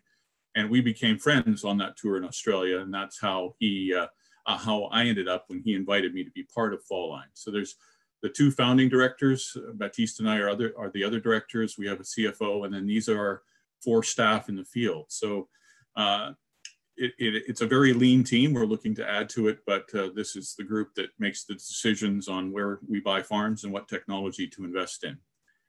The next few slides are going to be direct answers to questions that Curtis posed to me before the conference that he wanted addressed by my experience, I guess. And one of the questions was how much money goes into ag tech venture capital investments. And in 2018 and 2019, there was each $20 billion US invested in ag tech. And that's in, you know, our part of the world. As far as Asia and the former Soviet Union, I'm not sure if we have numbers on those. But that is a six-fold increase in the amount invested in venture capital ag since 2012. And that's from Ag Funder, which is a website and a group based here that actually has some really close ties to Western Canada, but keeps track of ag tech investing and food tech investing around the world. Some of the significant investments over this short period of time that's maybe captured a lot of the attention was Climate Corp, purchased by Monsanto. John Deere bought Blue River in 2017 for $305 million. And I can tell you, some of our farmers this year were where the Blue River technology was being tested on John Deere equipment. It's made the leap to the sprayers and the tractors for autonomous direction and on-the-spot spraying, and it's really exciting to see where that's going. And then Corteva bought Granular Software for $300 million in 2017, and we were an investor in Granular, an early investor. And what happened as a result of that is, you know, this was obviously a big investment, and it garnered a lot of attention, and people saw that this little company called Fall Line was one of those investors, and that's when we started to get a lot of inbound inquiries for tech investing when they saw that we had been an investor in Granular. Ag tech, as far as a desirable space for investment right now, you know, it actually provides a relatively secure and tangible opportunity compared to the current chaos with many of the traditional investments out there right now. Like, you know, are you going to invest in commercial real estate space, entertainment, even the automobile industry, the energy industry? These things are really being disrupted at this time. But food is forever, and technology will always be appreciated, you know, as we provide more alternatives, more healthier options, and so on. And some of the main categories generating interest in this space are alternative protein sources. And we know about, certainly about plant-based proteins as far as replacing hamburger and that sort of thing. But recently there's been a couple of companies, one just recently in Denver, that got funding for creating steaks and sliceable meats from mycelium, you know, the kind of the roots of fungus. And there's another company at the same time received funding to do the same with leather, that they're going to create leather from mycelium out of fungus. So we know about the plant-based protein thing, but there's protein sources coming from microbes that feed off of methane and these mycelium from fungus. It's becoming a much bigger thing than maybe we realize at this point. Obviously, drones and robotics are of interest to investors. There's gene editing, and I put that as a kind of a reminder that this is, once again, a very diverse field. This is not just GMO or CRISPR. You're going to be hearing from an epigenetic company in a few later on this morning. We've invested in a company that's doing a methylation of on DNA that's creating epigenetic traits that are just amazing and incredibly fast. Gene editing, there's gene editing through the chloroplast now. So there's many choices to make these improvements or modifications for much less money, much greater efficiency. Then you have computational biology, which is when we're gathering all this data on stuff, now we know kind of what it means. You know, we have vaccines against specific genes. This is all the result of this huge data that we're getting on, you know, the building blocks of life and being able to do something specific about it. And then obviously remote imaging and precision ag remains interesting too.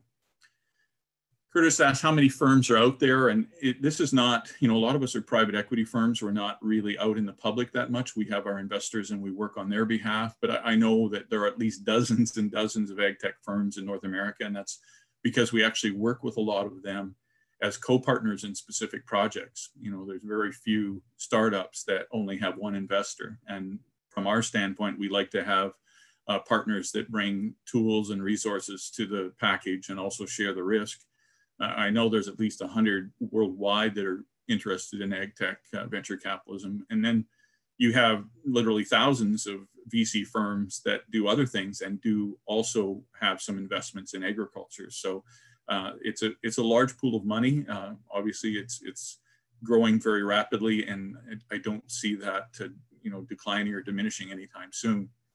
Many of the ag tech VCs are connected to larger ag and life sciences companies like Syngenta Ventures, Bayer Leaps, Continental Grain. Cavella Ventures is the VC wing of Wilbur Ellis. They're all companies that we've worked, or they're all venture capital firms that we've worked with as well in some of our tech investments. And of course, they bring tremendous resources to the package. And it's obvious that they have some very successful projects that they've been behind. Several of the ag tech VCs are managed by experienced ag industry professors. A lot of them are professionals. A lot of them are former professors or executives of the big companies, and they come with a really deep ocean of experience and professional ability, and that's why it's great to partner with them. For us, kind of the farmers in the VC world with the professors in the VC world. And some of these ag tech VCs are actually family offices that are from very wealthy families that have a division in food investment, and we invest with in partnership with some of those family offices too. And then the firms tend to be located in similar regions to where much of the ag innovation is taking place right now, such as St. Louis and Boston, Chicago, Durham. Certainly a lot of them is in the Bay Area as well. And I don't know a lot about the Canadian industry because it's not actually where I work, but I know Calgary and Toronto has some, is the base for some ag tech VCs. I was reading there's one in Charlottetown, Prince Edward Island as well. So it's quite diverse, and it's a growing area. So Curtis asked kind of the specifics of what we fund and how much we would be willing to do. And I can't really speak on behalf of many of the other groups because I don't know their rules, but I would say we try to avoid an investment below $500,000 because of just, it takes away you see we're a small group. If we had a lot of investments that were really small, it would be hard to manage at all. And so if you're a startup, you generally need to scrounge together a bunch of money from friends and family and whatever to get those first few $100,000, and then it kind of gives you legitimacy, and VC firms will step in after that. However, in the early rounds, not a lot of investment will be greater than $10 million. So there's usually a seed round where you get started, and then you prove the concept, and then you have an A round where maybe you get to market or refine the process, and a B round and a C round. By the time you get to a C and a D round, those amounts may be greater than 10 million, but that's kind of the range that you're looking at in the early stages. We will usually invest, and once again, I don't know the rules of everyone, but you usually invest in a startup as long as it's progressing according to its milestones that they've set out. You enter this agreement knowing it could be often a long-term relationship, and there are some funds that work under specific time frames that they have to end the investment in 10 years or something like that. However, most are not like that. And as a result, as long as the startup is progressing, you will usually stick with it until there's a reasonable exit, whether it's sold to a bigger company or has a public offering or something like that. We tend to stay with them through the whole phases if we are an early investor. We're not always an early investor. There are other VCs that would exit earlier, and there are VCs that will not enter into an investment until it's much further down the pipeline. So specifically what we're looking for is obviously a potential in a startup. Has this got great potential? It's kind of a no-brainer, but we have invested in about 23 startups over the last 6 years, and they're all still alive, which I guess is kind of a record in venture capitalism and the investment startup world. And I think part of that is our practical experience as farmers on our board or in our group, and we can make choices and decisions that are kind of a little different than other groups in that we have this really practical approach as to whether that thing that person says they're going to build is really all that relevant.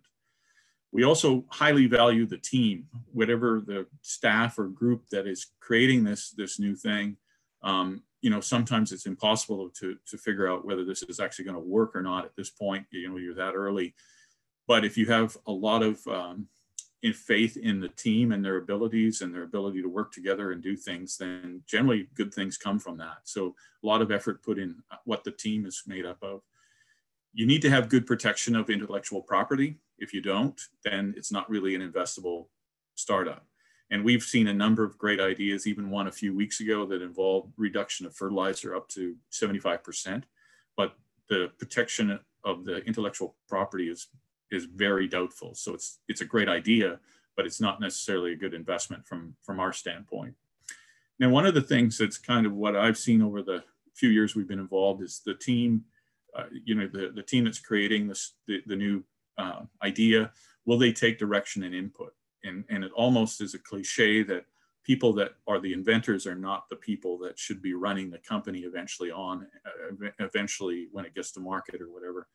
And so you want to have confidence that the people that you're working with at the beginning are willing to step aside when it moves to the next phase of production or marketing, or not necessarily step aside, but add other professionals that will be able to manage those aspects of any new business. We try to stick to science-based rather than market-based ideas, and we avoid investments that are vulnerable to policy and fashionable trends. And one of those I just thought of, a few years ago, we looked at a source of fiber for food, just a general fiber additive that was plant-based that would have great potential if the US government had prohibited some industrial sources of fiber in your diet. And when the election occurred, that changed and the industrial fiber was allowed to be maintained. So this natural source of fiber, that whole industry kind of collapsed at that moment. Now it might come back again and it might be a great thing, but from an investment standpoint, it's a little too vulnerable. So just a couple of well, I'm gonna go through some of the really cool investments we've made because they are quite interesting. And the first one I'm mentioned is Greenlight, which has been, I think it's been in the news in Canada a little bit. This is a company that creates RNAi products, which is interrupts the RNA from transmitting or carrying out the instructions of the DNA of an organism.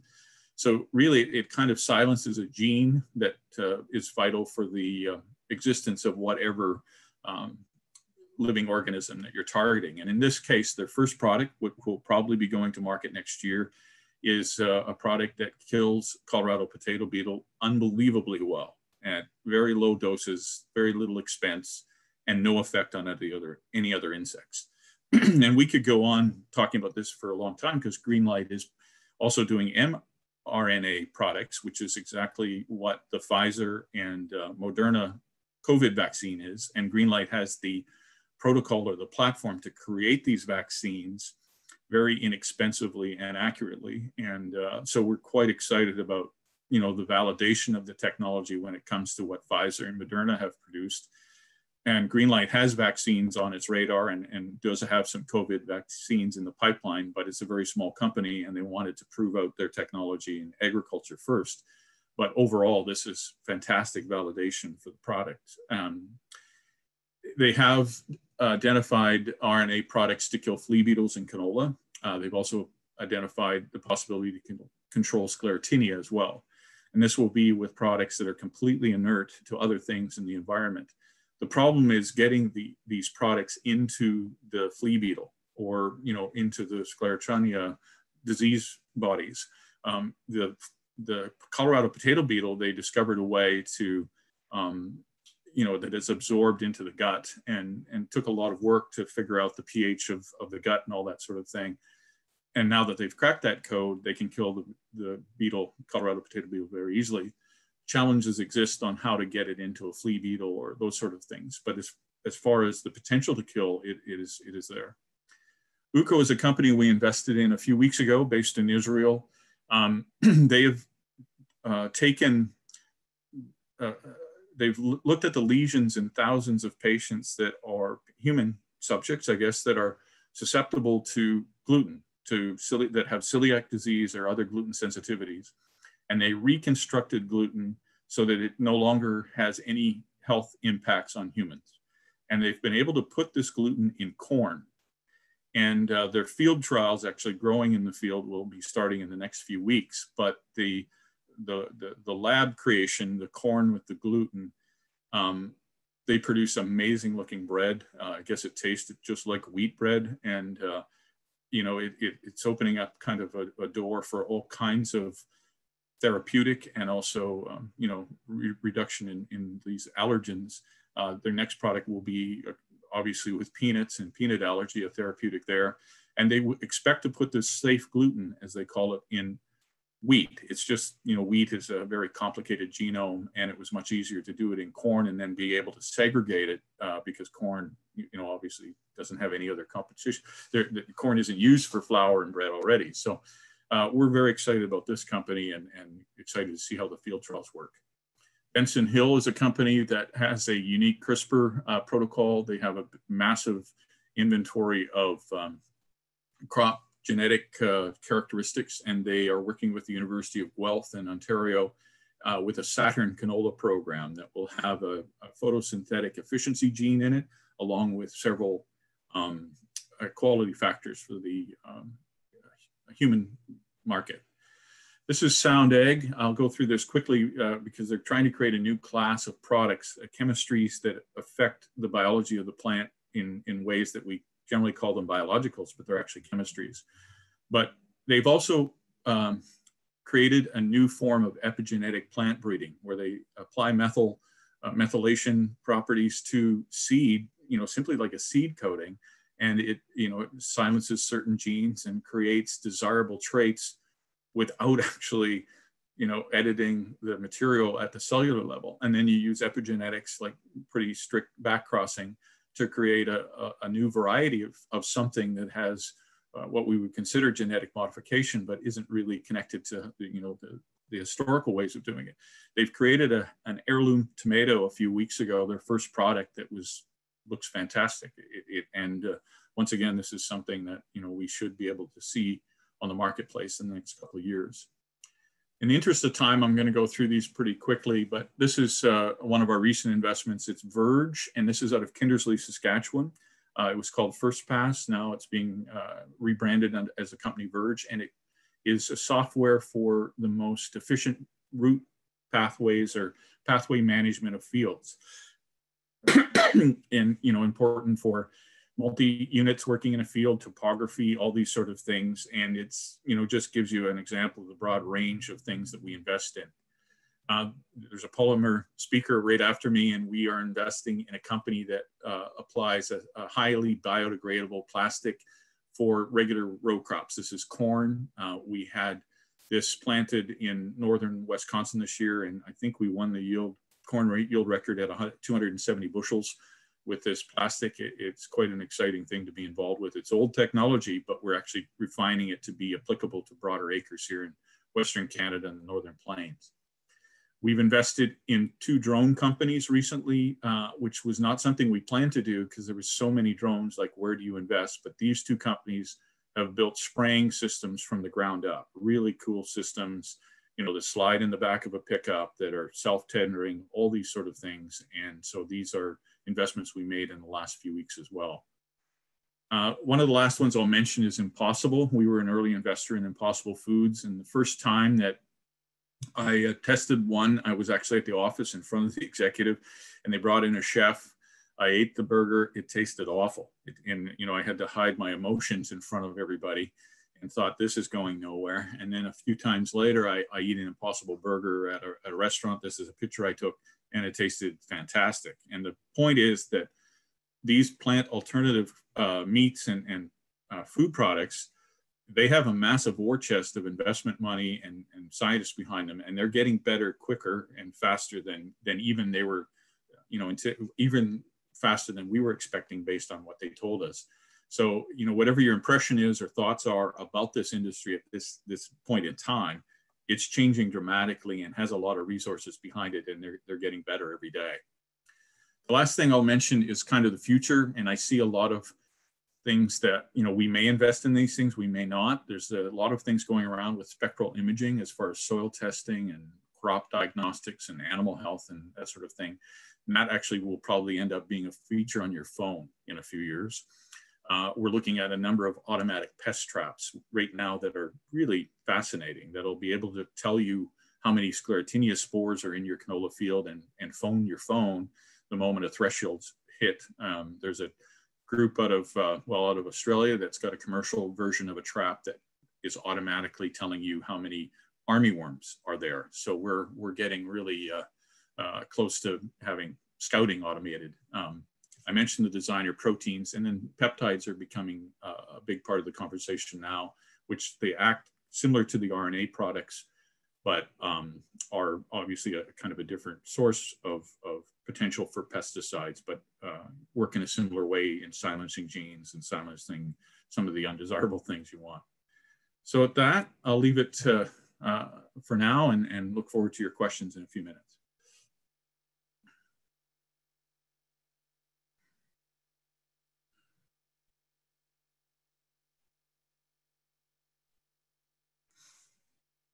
Hello?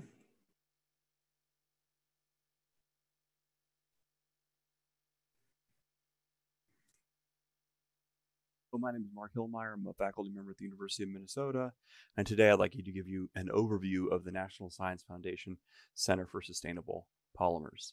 It can be argued that we all need plastic. These are remarkable modern materials that do things like protect our foods, lightweight our transportation. You are probably well aware that a face mask is an amalgamation of many different polymers that are helping protect the spread, prevent the spread of COVID-19. But certainly we don't need all plastic, meaning that there are certain dematerialization approaches where we can get rid of these kinds of materials and where they're not can have useful substitutes that do not have the negative consequences that plastics can have in the environment. And that's because not all plastic ends up where we want it. And unfortunately, we can just walk outside and see our landscapes are littered with this material, and unfortunately can end up in places that cause ecological damage, like the oceans. To learn more about this, you can certainly read a lovely article in the National Geographic about with the title, "We Depend on Plastic, but Now We're Drowning in It." And I think that kind of summarizes the kind of sentiments that we have generally as a society.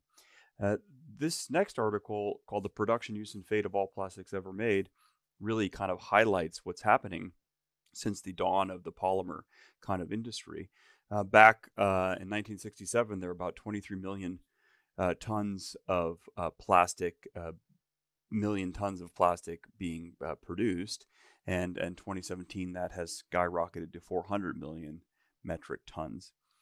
Just the size of the yellow arrow compared to the blue gives you a sense of how much of this is ultimately discarded. In fact, very little is recycled. A small fraction is incinerated, but most of it is discarded, and that ends up where we don't want it. Well, why are these materials produced on such a large scale, and why are they so popular? Well, they're amazing materials: lightweight, protective, strong, transparent, moldable, insulating, disposable, and probably most importantly, they're inexpensive. They're easy to get incredible properties at relatively low cost, and you can see that this cat is benefiting from the thermal insulating properties of this silicone polymer. You can't really take pictures like this anymore, but I like this as an example of how amazing properties these materials have. But it's at the end of life that we have a problem. And in the case of plastic packaging, what we find, studies have shown that nearly 3/4 of the material is either landfilled or leaks into the environment. And this has economic costs. So for example, there's 100 billion annual loss in value after first short-term use, meaning that yes, when you use plastic for food packaging or whatever, it's useful in that short lifespan, but then when you're done with it, it usually gets discarded and still is a useful material. Moreover, there's a cost of so-called after-use externalities, cleanup, environmental costs, ecological costs that are roughly estimated at billions of dollars a year. This is produced by the Ellen MacArthur Foundation, and it's under the heading of the New Plastics Economy. And I think I agree with the Ellen MacArthur Foundation that there's an incredible opportunity to enhance system effectiveness to achieve better economic and environmental outcomes while continuing to harness the many benefits of plastics. And I think there's three key things to be concerned with. First, decouple from fossil fuels, and that's where bio-based products come into play. Reduce the environmental impact of the materials if they do get into the environment. And three is establish more sensible after-use options of these materials, which can include recycling, can include clean incineration, and can include converting the materials back to the starting materials from which they came. As you can see, if we keep progressing at this pace, we're going to end up, the polymer production is going to keep increasing, but the share of the oil budget, the carbon budget, and the amount of plastic in the ocean are going to be dramatically increased. And the question really is, can we do better? The issue is we need to do better at the same cost. A few years ago, I wrote a perspective on this topic of the promise of plastics from plants.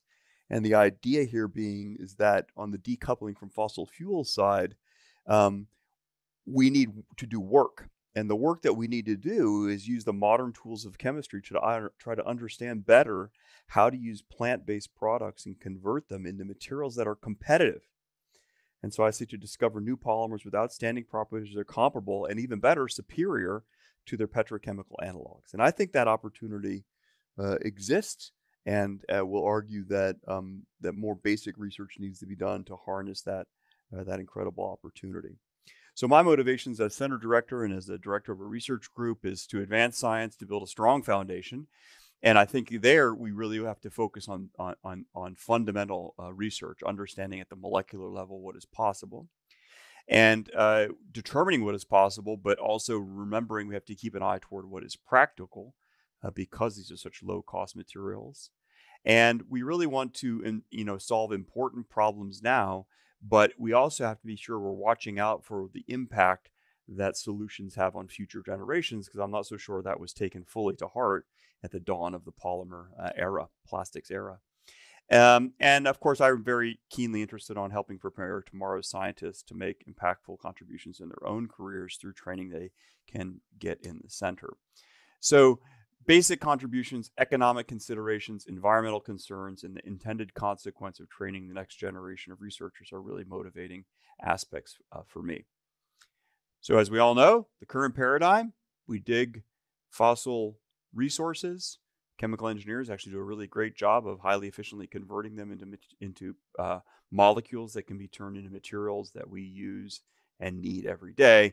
But the problem is that the end of life is simply not sustainable. The beginning of life and the end of life for plastics is not sustainable. So in the Center for Sustainable Polymers, we take a much more kind of cyclic economy view, where if we can use biomass to make molecules that we already know, but also new molecules that can be used in new ways to make the same kinds of products that we're used to, but where they have more sensible end-of-life options, whether it's composting, recycling, even incineration.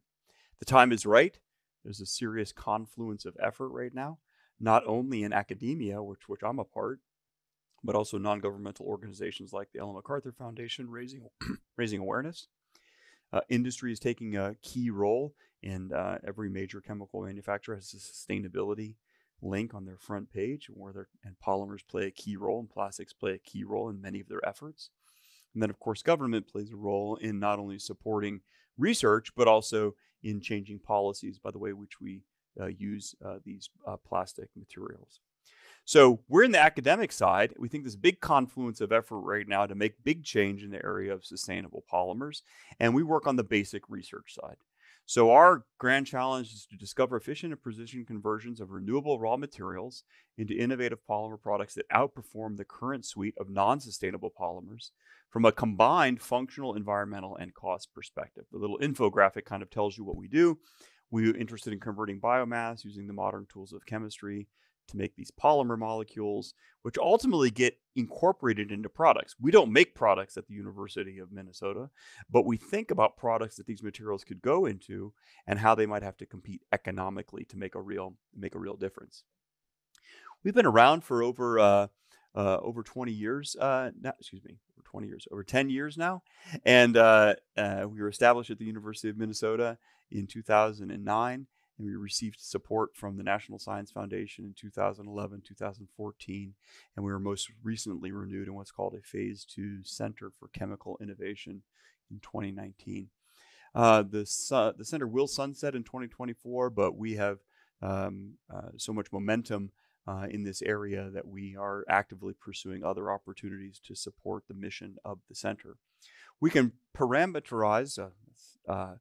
categorize our Grand Challenge research project areas in the following way: efficient and sustainable conversion of biomass to polymer ingredients. So how do we get biomass into things that we really want and can use? We want to make high-performance sustainable plastics and elastomers. We have to make them that way because they have to compete with incumbent materials to make a difference. And then really at the end of life, polymer degradation, chemical recycling, compatibilization to enhance mechanical recycling is really, I think, important aspect of the end of life of polymers. What we've been able to do is really bring together an amalgamation of leading experts in the chemical sciences, really from the beginning of a polymer's life, like conversion of biomass and how to do that efficiently, maybe through the action of microorganisms, all the way through to polymer processing. And I think by having this vertically integrated center, it really helps us understand the opportunities and limitations in each of these facets of polymer science research, like I said, from beginning to end. So we have folks who are interested in metabolic engineering, taking bio-based feedstocks like sugars and oils and being able to have microbes and do enzymatic transformations to make molecules we're interested in, all the way through to polymer processing. When we have a plastic material, how do we injection mold it or extrude it or process it in a way that gives us the properties that we're so keenly interested in? These are the these are the senior investigators, but we also support more than 60 graduate student, postdoctoral, and undergraduate researchers in the center who are carrying out the experiments on a day-to-day basis to be able to make these fundamental advances. So what I'd like to do is just give you a few slides on some of the kinds of efforts we do in the center to give you a sense of the things that are possible. So these are some recent sustainable polymer efforts. Here's an example that was led by Hee-Jun Kim. Hee-Jun is co-advised by myself and Chris Ellison, who's in the Chemical Engineering Materials Science Department here at Minnesota. And we're interested in how can you make a high-performance polyester that has a high glass transition temperature. That means a high softening point, something like polyethylene terephthalate, which is the material found in pop bottles. So can we use things like lignin sources, trees, corn, to put together renewable-based molecules into interesting new structures like the one you see in the lower right, which is a combination of salicylic acid and either glycolic or lactic acid? What we learned is that, yes, we can make that molecule, and yes, it does polymerize to give the polymer that you see there.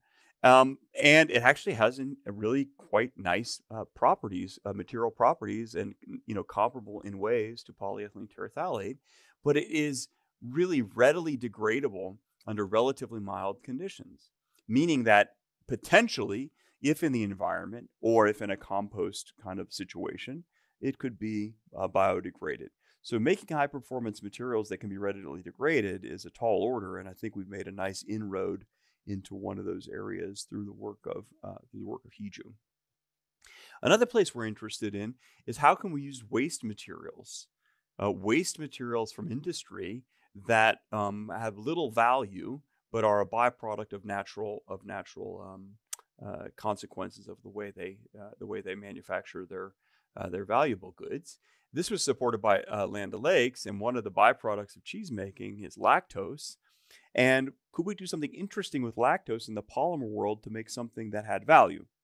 So what Larissa Fonseca did was she was able to valorize this waste product, lactose, by converting it into a hydrogel material, a material that absorbs many times its weight in water. You've heard of super absorbent materials, but we're able to do it with this waste sugar product, largely because the sugars are obviously soluble in water. But how we had to hook them together with these red lines here was a polymer chemistry effort. We did it in a very atom economic kind of one-pot photo-initiated way. And we got some really quite interesting materials by taking literally a waste product called milk permeate from the cheese manufacturing process to get to this new hydrogel material. Phil Durlam led an effort on how can we use PLA. Now I'm going to tell you about PLA in just a moment here, but PLA is a renewable polymer based on based on corn as a feedstock, and it's also compostable. But we made an interesting what's called star-shaped PLA that allowed us to foam the material. And the topic was really, could we make a floral foam using a compostable polymer? Many of you know that green floral foam that is really great for making flower arrangements, but not so great from a degradation standpoint, and all petroleum-based. So are we able to make a bio-based foamable material? It turns out that PLA inherently is not that foamable, but when you make the star-shaped structure, you can do a better job at getting foams. And we needed this unusual polymer structure, and we were able to accomplish foaming with carbon dioxide to make some viable floral foam substitutes. It is that polymer PLA that we have spent a lot of time on. This is a polymer that is being commercialized by NatureWorks, a local company here in Minnesota. And it's an amazing material that comes from corn and can be composted. It's recyclable. It has a very good life cycle analysis profile, and has properties that are comparable to, for example, polystyrene and polyethylene terephthalate. Because we can polymerize it by adding a variety of these alcohol initiators, we really can control the structure of the material, and that really enabled the floral foam example that I gave you in the last slide. But I wanted to raise some work that's a little bit older that used PLA, because one of the limitations it has is it's not the toughest polymer around, and so from an impact resistance standpoint, there's work to be done. And many years ago, we actually used vegetable oils as toughening agents for PLA.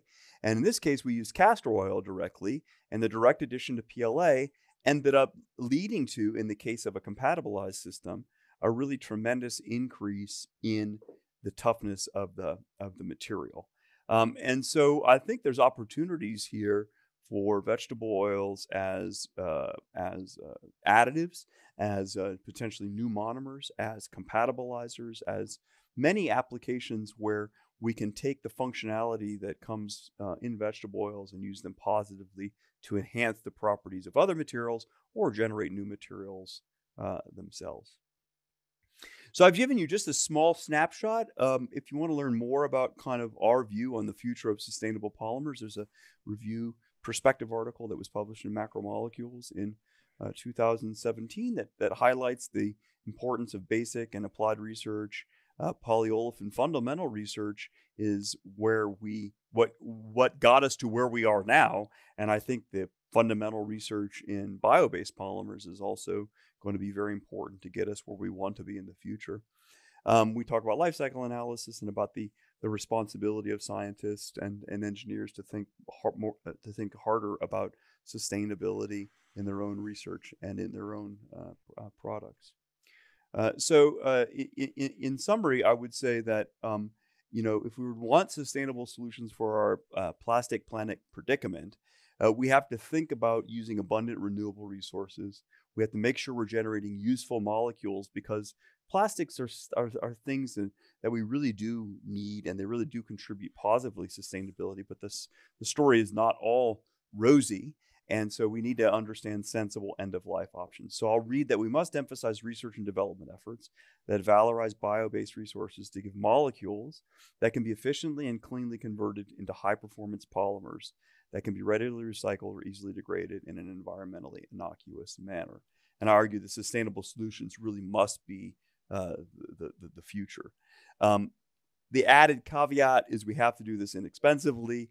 And the point is that you don't want to make exotic, high-cost materials to try to replace a relatively high-performing and very low-cost incumbent material. I'll finish my presentation just by recognizing that all the efforts here in the Center for Sustainable Polymers come from numerous students and postdoctoral and undergraduate researchers that contribute, many collaborators. They're all listed here. And we also benefit from collaborating not only at the University of Minnesota, but at 6 other partner research institutes and universities: Cornell, Northwestern, Berkeley, Chicago, Washington University in St. Louis, and the University of South Dakota. The center is supported by the National Science Foundation. And if you'd like to learn more about our efforts, I encourage you to see csp.umn.edu. And if you're so inclined, to follow us on Twitter, where we give highlights of recent research activities. Thank you very much for listening, and I'm happy to answer any questions in the question and answer session. Thank you.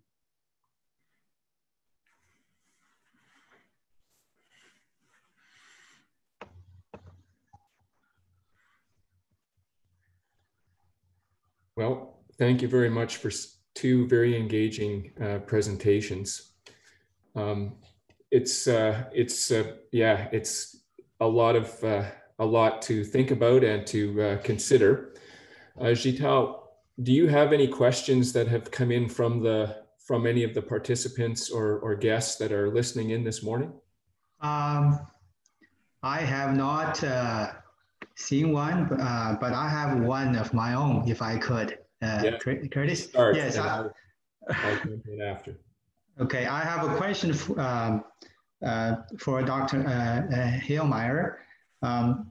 You had mentioned that castor oil as a toughening agent, presumably because of the hydroxy group of the oil. Do you have other example of oil that can function in similar capacity? Oh, that's a great question. Thank you so much, first, for being able to participate in this, and also for the question. You know, one of the nice features about castor oil, as you point out, is this polar functionality, the hydroxyl group.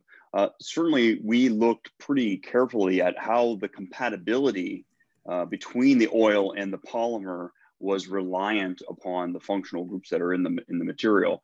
So, having said that, there are ways in unfunctionalized vegetable oils, where, you know, just the triglyceride itself, that you can modify them in ways to enhance compatibility with bio-based polymers. And we have worked a little bit on that in that area as well. So when you blend unfunctionalized oils in general, you do get phase separation, and it's not as, I would say, clean as the functionalized castor oil. But that doesn't mean that the story is over there, because there are compatibilizers and other molecules that you can use to enhance kind of the system effectiveness. And I think, you know, as the modern tools of chemistry, you know, progress in terms of modifying oils, epoxy groups, hydroformylation, other kinds of chemistries, I think the opportunities there are pretty interesting and potentially quite important. Thank you. I also have a couple of questions. Maybe Marc, I'll start with you, and then I'll move over to Scott, just to get some engagement going. And these are not necessarily, Marc, completely scientific, maybe looking for some opinion too, because you've been in this space for a long time. But the biggest question I get all the time, and you alluded to this in the hydrogel as well a little bit, is, you know, the disposable diaper. Can we get there? Oh, can we get there? I'm ever an optimist. Yeah, sure, we can get there.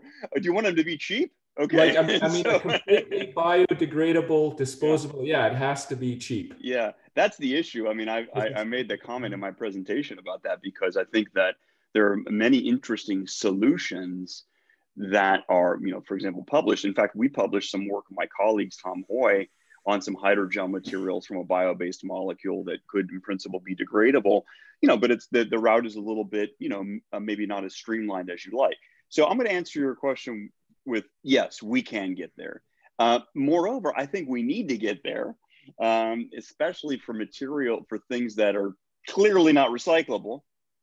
And clearly you want them to ultimately biodegrade. And so, you know, there has to be infrastructure for that, Curtis. You know, so for example, I'm going to pick an easier one than diaper, if you don't mind. I'll pick compostable food packaging. Mm-hmm. So food packaging, you know, is oftentimes contaminated, and it's not easy to recycle because of that. So in Minneapolis, we have infrastructure for composting. I have a composting bin at the end of my driveway. And so what you could imagine is with the food waste goes the plastic packaging waste. So that also has to be done cheaply, and it needs to be compostable. Those solutions exist right now. You're asking about the next level on things that can't easily go into the compost, for example. But yes, I think that when you talk about degradability, you really have to differ. When you say biodegradable, you really have to ask the question, how fast and under what conditions? Okay, so if it gets strewn in the environment accidentally, it can biodegrade under some polymers can, or in the oceans, for example, versus being in a well-controlled and engineered, for example, compost. So in my opinion, the answer is yes, we can get there, but we need more basic fundamental research to understand how to do it in a streamlined, efficient, and economic way. Thank you, and one more for you as well, and then I'm going to use that as a segue into Scott as well, and this is again is an opinion question to some extent, but and we get it a lot. It's risen before, and this is the whole fuel or biopolymers versus food debate, right? Can we do both on the planet with the land base that we have, the moisture we have, et cetera? And I know you're not in the crop production space, but you must get that question, or you've probably thought about it too.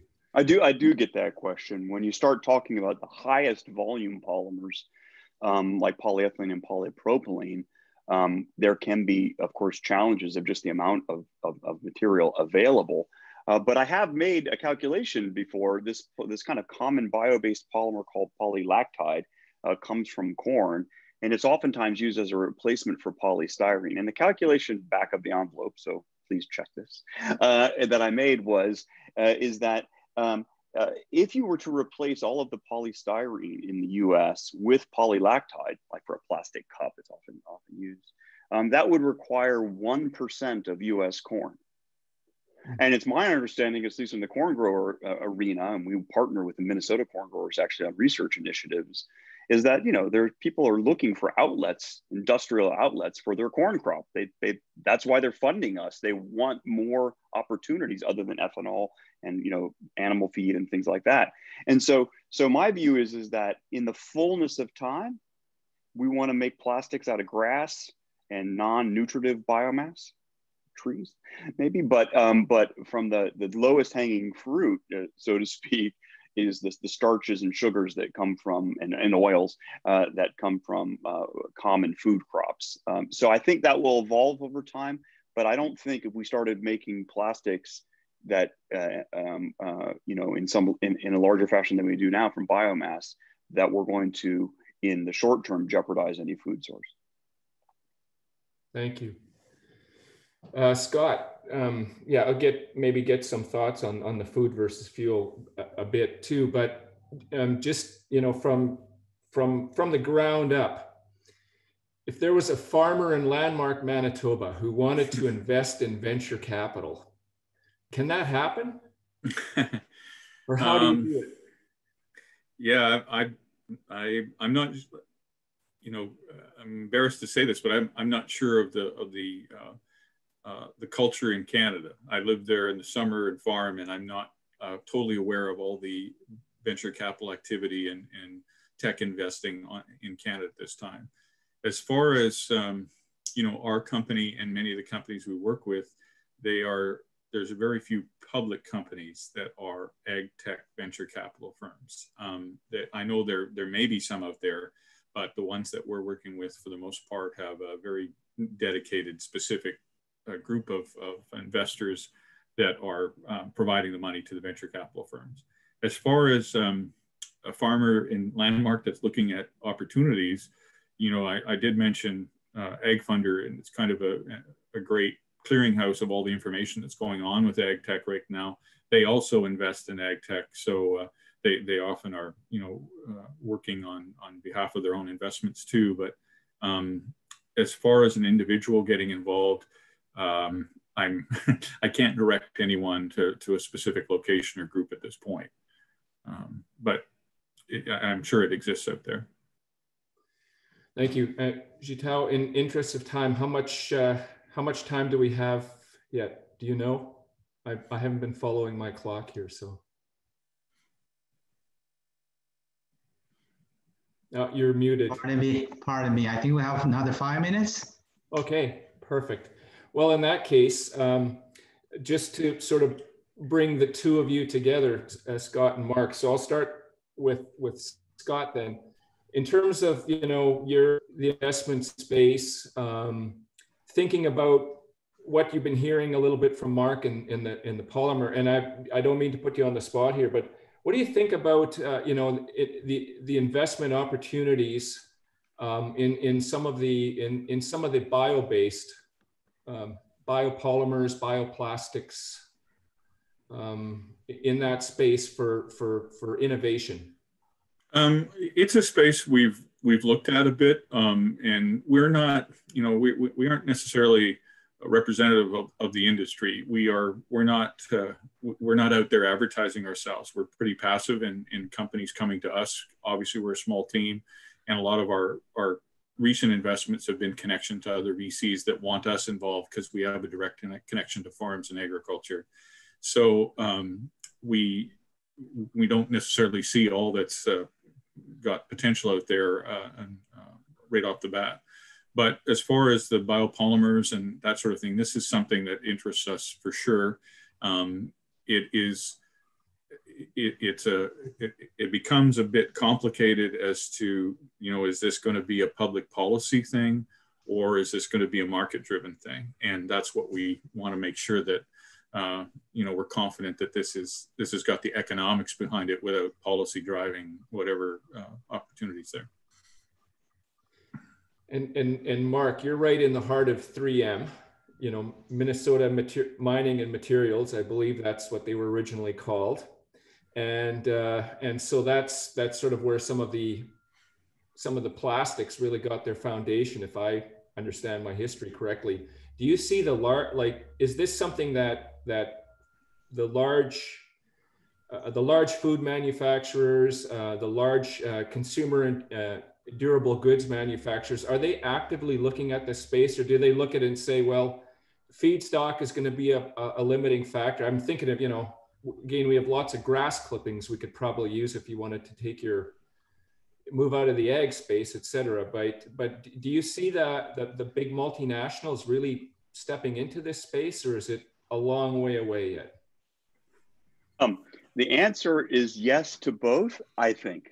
And let me try to explain that. There's no question that there's a sustainability link on every major chemical and plastics manufacturer website, front page.